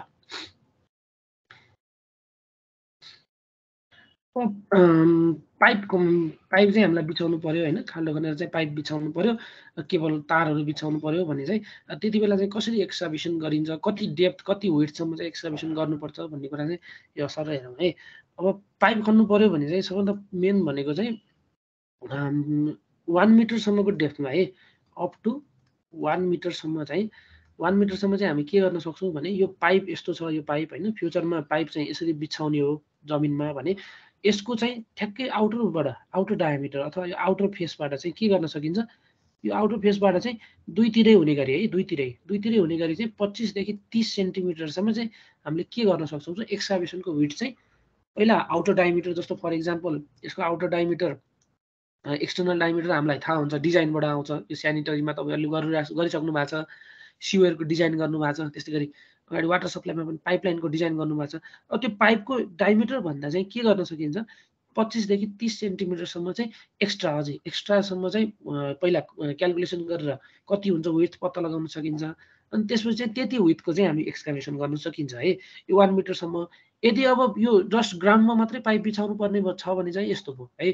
अब यदि कङ्क्रिट बनाएर तलपट्टि चाहिँ कङ्क्रिट बेड हालेर होइन, ढलाइ नै गरेर चाहिँ पाइप बिछाएर लानुपर्ने त्यस्तो केस छ भने चाहिँ अब के गर्नु पर्यो भने त्यति बेला यदि यो कङ्क्रिटको विड्थ र यो हामीले माथि गरेको क्यालकुलेसनमा है, क्यालकुलेसनमा चाहिँ यदि कङ्क्रिटको यो विड्थ चाहिँ बढी आयो भने चाहिँ कङ्क्रिटको विड्थ नै एक्सकाभेसन गर्नु पर्ला होइन, किनभने यो पाइपलाई चाहिँ पाइप लिने लोड हो नि त, यो कङ्क्रिटले के गरिरहेछ यहाँ पाइपमा आएको लोडलाई बियर गरिरहेछ भने त्यो त्यहाँबाट आएको डिजाइनबाट आएको कङ्क्रिटको यो बेडको विड्थ र यसरी हामीले जोडेर निकालेको जुन भ्यालु, यो माथिको केसमा हामीले निकालेको भ्यालुमा यदि कुन बढी हुन्छ हामी अब्जर्भ गर्छौँ, अनि त्यो अब्जर्भ गरेर चाहिँ त्यति नै हुने गरी त्यति नै विड्थ हुने गरी चाहिँ के गर्न सकिन्छ त, खन्न सकिन्छ, खाल्डो खन्न सकिन्छ है, ट्रेन्च खन्न सकिन्छ। अब यदि 1 मिटर भन्दा चाहिँ डेप्थ बढी भयो, 1 मिटर भन्दा चाहिँ डेप्थ बढी भयो भने चाहिँ अब के गर्न सकिन्छ भने अगाडिको जस्तै सेम भयो, माथि निकालेको जस्तै यो विड्थ सेम नै भयो। तर यदि 1 मिटर अब अर्को 2 मिटर आयो भने चाहिँ यसमा अझै के गर्नु पर्ला त, 5 सेन्टिमिटर अझै एक्स्ट्रा एड गर्नु पर्यो। जति डेप्थ तिमी बढ्दै जान्छौ अर्को 3 मिटर आयो भने अर्को 5 सेन्टिमिटर जोड्दै जानु पर्ला। यसरी चाहिँ जति जति डेप्थमा हामी तल जाँदै गर्छौँ त्यति जाँदाखेरि चाहिँ यो हरेकचोटि चाहिँ 5 सेन्टिमिटर चाहिँ पर डेप्थको आधारमा चाहिँ एड गर्दै जान सकिन्छ है। यो ट्रेन्च खन्दाखेरिको कुरा भयो।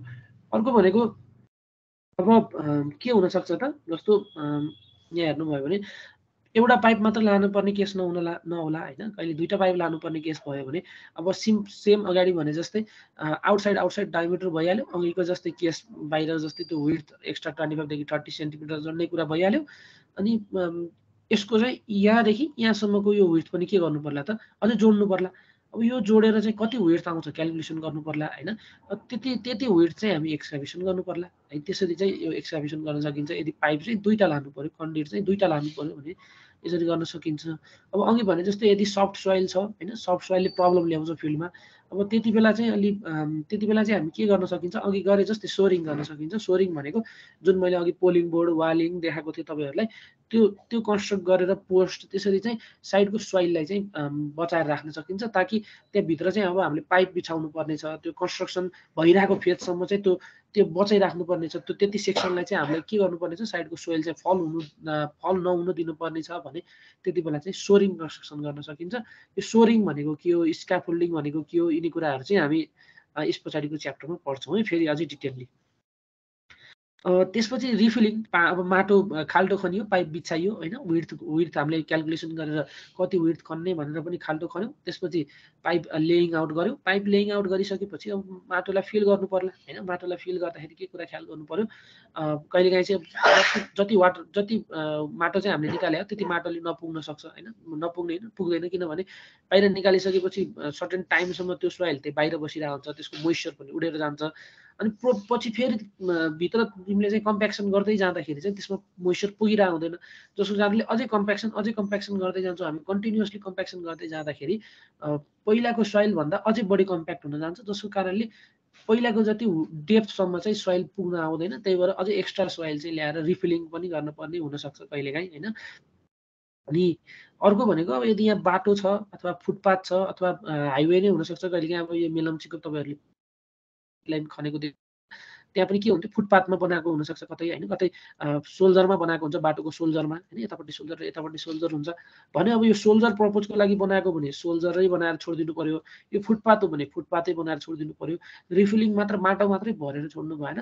अब त्यहाँ के पर्पजको लागि हो त्यो बनाएको, त्यो कुरा पनि त्यहाँ छोडिदिइराख्नु पर्यो, किनभने कहिले बाटोकै बिचमा खन्नुपर्ने हुनसक्छ होइन। त्यही भएर प्रोपरली कम्प्याक्सन गर्ने, सोइललाई फिल गर्ने, त्यसपछि चाहिँ अब लेभल पनि चेक गर्दै जानु पर्यो, किनभने पहिलाको इनिसियल लेभलमै ल्याउनु पर्यो। अनि त्यसपछि चाहिँ के को लागि, के प्रपोजको लागि चाहिँ यो पहिला चाहिँ यो जे प्रपोजको लागि थियो एक्सकाभेसनभन्दा अगाडि त्यही प्रपोजको लागि चाहिँ यसलाई चाहिँ हामीले चाहिँ कम्प्याक्सन गरेर छोडिदिन सक्छौँ है। कसैले केही सोध्नुभयो? अब एक्जिस्टिङ फाउन्डेसनमा हुनसक्ने प्रब्लमहरू के हो, यो पनि अलिअलि पढ्नुभयो होला कतै कतै। यही कुराहरू छ। अब त्यसपछि हामी यो च्याप्टर यति नै छ है। फाउन्डेसन चाहिँ कन्स्ट्रक्सन गरियो होइन, अब प्रोपरली कन्स्ट्रक्सन गरियो, तर कहिलेकाहीँ चाहिँ फाउन्डेसन फेलर हुनसक्छ होइन, किनभने अब हामी प्रोपरली डिजाइनै गरेर पनि कन्स्ट्रक्सन गरेर पनि पछि के हुनसक्छ, फेलर हुनसक्छ। पहिला सोइल एक्सप्लोरेसन हुँदाखेरि वाटर टेबल यहाँ थियो अरे होइन, पानी बर्खायाममा चाहिँ के भयो त, वाटर टेबलको लेभल चाहिँ यसरी बढेर माथि आउनु पनि सक्छ नि त कहिलेकाहीँ होइन। यदि प्रोपरली चाहिँ हामीले फरेकास्ट गरेका छैनौँ भने वाटर टेबलको यसरी राइज भएर माथि आउन सक्छ, यसले पनि सोइल कहिलेकाहीँ फेल हुनसक्छ नि। हाम्रो एजम्सन वाटर लेभल यहाँ छ भनेर थियो, कन्टिन्युअसली पानी परिराख्यो भने वाटर टेबल बढ्न सक्छ है। त्यही भएर अब त्यति बेला चाहिँ कसरी चाहिँ सोइल फेल हुनसक्छ होइन, यसको बिल्डिङको फाउन्डेसन कसरी फेल हुनसक्छ, यस्तो कुरा चाहिँ हामी हेर्न सक्छौँ। अब सबभन्दा फर्स्टमा चाहिँ फाउन्डेसन फेलर हुनुको कारण भनेको चाहिँ के हो त, अब तलपट्टि भएको सोइल, कुनै सोइल चाहिँ यहाँको सोइल एउटा सर्टेन सेटलमेन्ट भयो, अनि यतापट्टिको सोइल चाहिँ अलिक बढी स्टिप छ भने सेटल भएन, यसले सेटल हुन दिएन यहाँको सोइलले भने के हुन्छ त, यति बेला यसरी सेटलमेन्ट हुन थाल्छ होइन। यसरी सेटलमेन्ट हुँदाखेरि यसको इम्प्याक्ट चाहिँ कसलाई पर्ने हो त, फाउन्डेसनलाई नै पर्ने हो। यो अनइक्वल सेटलमेन्ट भयो भने सब सोइलको, त्यसको कारणले पनि फाउन्डेसन फेलर हुनसक्छ। अर्को भनेको मेसनरी, यो फाउन्डेसन र यो फाउन्डेसन भयो, तलपट्टि ग्राउन्ड छ, यहाँबाट फाउन्डेसन छ। अब यहाँनिर हामीले जुन मेसनरी कन्स्ट्रक्सन गर्छौँ, यो मेसनरी पनि के हुनसक्छ त, कहिलेकाहीँ सेटलमेन्ट हुनसक्छ। यतापट्टिको मेसनरी यो मोटारको जोइन्ट चाहिँ यहाँ अलि मोटारको जोइन्ट चाहिँ यहाँ मोटारको जोइन्ट चाहिँ विक हुँदै गयो होइन, जसको कारणले चाहिँ यहाँको जोइन्टै फेलर भयो। यो दुईवटा मेसनरी युनिटलाई कनेक्ट गरेको जोइन्ट नै फेल भयो भने यहाँ एउटा सेटलमेन्ट होला। यहाँनिरको अलि मोटार जोइन्ट चाहिँ फेल भएन, प्रोपरली चाहिँ लोड डिस्ट्रिब्युट भइरहेको छ भने यहाँ मेसनरी, यतापट्टिको मेसनरी धेरै सेटलमेन्ट होला अथवा फेलरै होला भने यतापट्टिको मेसनरी अलि कम्प्याक्ट भएर अथवा प्रोपरली सेट भएर बसेको छ भने त्यति बेला मेसनरीको पनि अनइक्वल सेटलमेन्ट हुन्छ, जसको कारणले यसको इम्प्याक्ट पनि माथि फाउन्डेसनमा पर्छ है। अर्को भनेको अनइक्वल्ली लोड डिस्ट्रिब्युट भयो, हामीले यो यति लोडको लागि बिल्डिङ डिजाइन गर्ने भनेर भन्यौँ, तर पछि चाहिँ डिस्ट्रिब्युसन हेर्दाखेरि चाहिँ लोड प्रपरली डिस्ट्रिब्युसन भएन भने त्यति बेला पनि फाउन्डेसन फेलर हुनसक्छ। यो यसको इक्जाम्पल भनेको यस्तो फाउन्डेसन कन्स्ट्रक्सन त गरियो, तर अब यहाँ कन्टिन्युअसली यसरी इसेन्ट्रिक लोडिङ आइरहेको छ भने जसको कारणले यहाँ यो फाउन्डेसन के हुन सक्छ त, ओभरटर्निङ हुनसक्छ। यसले गर्दा यहाँको बियरिङ जतिको लागि यो डिजाइन गरेका थियौँ तर पछि लोड डिस्ट्रिब्युसन अनइक्वल भयो भने इसेन्ट्रिसिटी प्रोड्युस हुन सक्छ, जसको कारणले चाहिँ अब यो फाउन्डेसन फेल हुन सक्छ होइन। एउटा लोड डिस्ट्रिब्युसन अनइक्वल भयो भने त्यहाँ इसेन्ट्रिसिटी प्रोड्युस हुन्छ, जसले गर्दा मुभमेन्ट प्रोड्युस हुन्छ अनि ओभरटर्निङ फेलर हुनसक्छ। सब सोइल मोइस्चर मुभमेन्ट, पानी कन्टिन्युसली अघि भने जस्तै वाटर टेबल राइज भएर माथि आयो अथवा क्यापिलरी राइजबाट पानी बगेर माथि आयो भने पनि यस्तो हुनसक्छ। ल्याटरल प्रेसर, यो बिल्डिङ छ यहाँ साइडमा कतै सोइल छ, यो सोइलको सोइलले चाहिँ ल्याटरल प्रेसर, यसको ल्याटरल प्रेसर बढ्दै गयो अथवा यता कतै कम्प्याक्सन, ह्युज कम्प्याक्सन भयो साइडमा केही कारणले भने यो सबै ल्याटरल लोड यसले बियर गर्नुपर्छ यो फाउन्डेसनले, जसको कारणले चाहिँ यो फाउन्डेसन फेल हुनसक्छ होइन। यसको डिजाइन भन्दा चाहिँ बाहिरी लोड आयो, ल्याटरल प्रेसर धेरै भयो भने फेल हुनसक्छ अथवा टिल्ट हुनसक्छ, ओभरटर्न हुनसक्छ। अर्को भनेको ल्याटरल मुभमेन्ट, सब सोइलको ल्याटरल मुभमेन्ट यो सेम भइहाल्यो। श्रिङ्केज, यो चाहिँ कस्तो खालको सोइल भयो भने अलि black cotton soil, black clay भन्छ नि, कालो माटो, ब्ल्याक कटन सोइल भयो भने यस्तो केसमा के हुन्छ भने पानी परिरहेको बेला यो सुन्निएर फुल्लिएर ठुलो हुन्छ होइन, यत्रो एक्सपान्सन भएर अलिक ठुलो हुन जान्छ।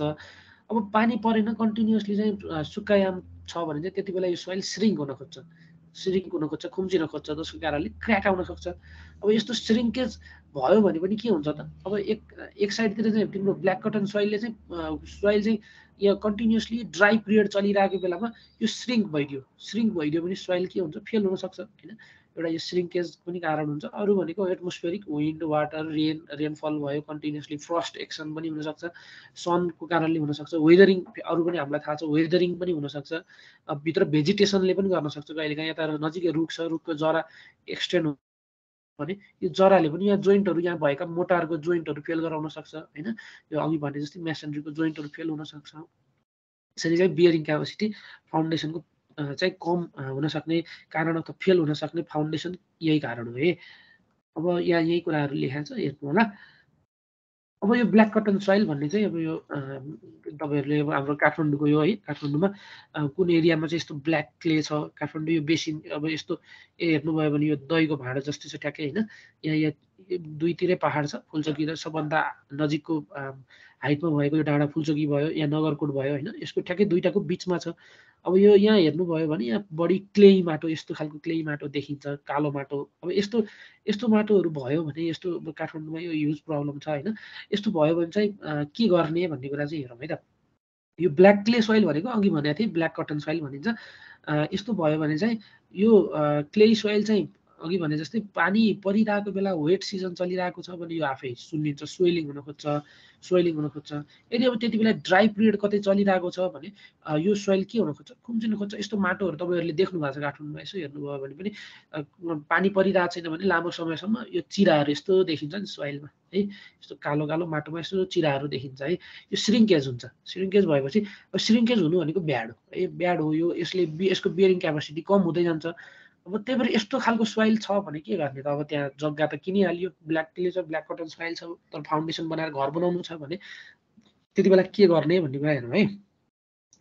अब यो यस्तो खालको सोइल एग्रिकल्चरलाई त बेस्ट हुन्छ काठमाडौँमा होइन, कृषि गर्नलाई चाहिँ ठिक छ, तर स्ट्रक्चर कन्स्ट्रक्सन गर्नलाई चाहिँ यसको चाहिँ ब्याड भयो होइन। अर्को भनेको यसको मोइस्चर कन्टेन्ट पनि चेन्ज चाहिँ मोइस्चर कन्टेन्टमा छिटो आउने, सुक्खा भए श्रिङ्क भइहाल्ने, अनि त्यसपछि चाहिँ वेट भयो भने फुल्लिहाल्ने, सोइलिङ भइहाल्ने। त्यसपछि भोल्युम पनि भ्यारी गर्दै जान्छ, 20 देखि 30% ओरिजिनल भोल्युमभन्दा बढ्न सक्छ होइन। अर्को बढ्न पनि सक्छ, घट्न पनि सक्छ। अर्को भनेको वाइड ड्रिप क्र्याक, अघि भने जस्तै माथिमा देखाएको थिएँ, यसो क्र्याकहरू चाहिँ आउन सक्छ यसमा। अनि सेचुरेसन भयो भनेको सेचुरेसन फेजमा पानी फुल्ली सेचुरेटेड भएको केसमा पनि यो विक हुन्छ, किनभने चिद्रा परेर छुट्टिन खोज्छ, माटो यताउता बग्न थाल्छ, जसको कारणले यो विक हुन्छ, किनभने क्ले सोइलले पानी एब्जर्ब गरेर बसिरहेको हुन्छ। विक हुन खोज्छ सेचुरेसन फेजमा पनि यो सोइलिङ भएर चाहिँ तिम्रो यसको बियरिङ क्यापेसिटी कम हुँदै जान्छ है। यो अब अल्टिमेटली यसको रिजल्ट भनेको यो प्रब्लमेटिक हो। यसलाई के गर्ने त भन्ने कुरा हुन्छ है। अघि माथि पनि अलिअलि एउटा एक दुईवटा स्टेप चाहिँ हामीले पढेका छौँ। यस्तो खालको सोइल छ भने चाहिँ के गर्न सकिन्छ, एउटा भनेको सोइललाई निकाल्ने, फालिदिने होइन, त्यो लास्ट अप्सन हुनसक्छ। अब अरू केही टेक्नोलोजीहरू लगाउन सकिन्छ कि, केही मेथडहरू लगाउन सकिन्छ कि हेर्ने है। अब बेस्ट वे भनेको चाहिँ लिमिट गर्ने होइन, लोडलाई लिमिट गर्ने एउटा मेथड भनेको लोड लिमिट गरिदिने, 5 टन पर मिटर स्क्वायरको लोडिङ दिने सोइलमा। अब त्यस्तो भने जस्तो स्प्रेड फुटिङ बनाएरै कन्स्ट्रक्सन गर्नुपर्ने छ भने त्यति बेला चाहिँ म्याट फाउन्डेसन बनाउने, म्याट फाउन्डेसन बनाएर पनि गर्न सकिन्छ। अर्को भनेको कुन डेप्थमा चाहिँ स्ट्राटा अलि हार्ड रक छ भन्ने कुरा आइडेन्टिफाई गर्ने जियोफिजिकल टेस्ट गर्न सकिन्छ, अथवा जियोफिजिकल टेस्ट पनि गर्न सकिन्छ, अथवा बोरिङ पनि गर्न सकिन्छ। अनि त्यति बेला चाहिँ कुन डेप्थमा चाहिँ हार्ड रक छ भन्ने कुरा पत्ता लगाउने, अनि त्यो डेप्थसम्म चाहिँ फाउन्डेसन लैजाने, पाइल फाउन्डेसन गराएर लान सकिन्छ। अर्को भनेको रेनफोर्स टाई अथवा ब्यान्ड राखेर अघि भने जस्तै कन्फाइनिङ गर्न सकिन्छ साइडतिरबाट, चारैतिरबाट। अनि अर्को भनेको ऱ्यामिङ गर्ने, कम्प्याक्सन गर्ने। अब यो कम्प्याक्सन गरेर क्ले सोइलमा त त्यसरी चाहिँ भोइड घटाउन चाहिँ थुप्रो टाइम लाग्छ होइन। यो एउटा अप्सन त हुनसक्छ ऱ्यामिङ कम्प्याक्सन गर्ने। अर्को भनेको ऱ्याफ्ट फाउन्डेसन, म्याट फाउन्डेसन कन्स्ट्रक्ट गर्ने। लास्ट बेस्ट भनेको अब बढी युज हुने अन्डर रिम पाइल कन्स्ट्रक्ट गर्ने। यस्तो खालको अन्डर रिम पाइल कन्स्ट्रक्ट गर्ने। यहाँ हेर्नुभयो भने यो पाइलै हो है, पाइल यसरी यो पुरै विड्थमा पाइल लग्यो भने अनइकोनोमिकल हुनसक्छ। त्यही भएर यस्तो केसमा के गरिन्छ भने एउटा तल डेप्थमा चाहिँ यहाँ यो कङ्क्रिटिङ गर्ने, यसरी यो एउटा तलपट्टि डेप्थ माथि सर्टेन माथि केही छ, यहाँ फाउन्डेसन बिल्डिङ छ, तलपट्टि डेप्थमा लगेर यो कङ्क्रिटिङ गर्ने, यसो बल बनाउने के, यसरी बल बनाउने। अब यो बल बनाएपछि के हुन्छ भने यहाँपट्टि पनि यो सोइलले यसरी बियरिङ यहाँबाट पनि यसरी लोड दिन सक्छ होइन, यसरी लोडिङ गर्न सकिन्छ। एउटा ग्रेटर डेप्थमा चाहिँ यदि सोइल अलिक बढी स्टिप छ, यहाँ माथि चाहिँ ब्ल्याक कटन सोइल छ, अब यसरी नै यसरी यति विड्थमा लानुभयो भने अनइकोनोमिकल भयो, किनभने यतापट्टि लोड केही पनि यसले बियर गर्ने होइन। त्यही भएर यस्तो बेला चाहिँ यसरी अन्डर रिम पाइल तलपट्टि लगेर चाहिँ यो बल्ब क्रिएट गरेर यदि यहाँ चाहिँ बियरिङ क्यापासिटी राम्रो छ भने यसरी अन्डर रिम पाइल पनि कन्स्ट्रक्ट गर्न सकिन्छ। सोइलले यताबाट त रेस्ट गरिरहेछ, बियरिङ दिइरहेछ, प्रेसर दिइरहेको छ भने यतापट्टि यो साइडमा पनि दिन्छ। यस्तो अन्डर रिम पाइल पनि कन्स्ट्रक्ट गरेर गर्न सकिन्छ ब्ल्याक कटन सोइलमा है। अब यो सोइल भेटिने फिल्डमा तपाईँहरू काम गर्न थाल्नुभयो भने यस्तो प्रब्लमहरू हुनसक्छ, ब्ल्याक कटन सोइल भेटिने होइन, कहिले वेट सोइल भेटिने, कहिले हार्ड रक भेटिने, कहिले स्टिफ स्यान्डहरू भेटिने, त्यस्तो स्टिफ क्लेहरू भेटिने। त्यस्तो केसहरू भयो भने चाहिँ के गर्ने भन्ने कुरा चाहिँ हामीले चाहिँ यसमा पढ्यौँ। यति नै छ है यो फाउन्डेसन, केही छ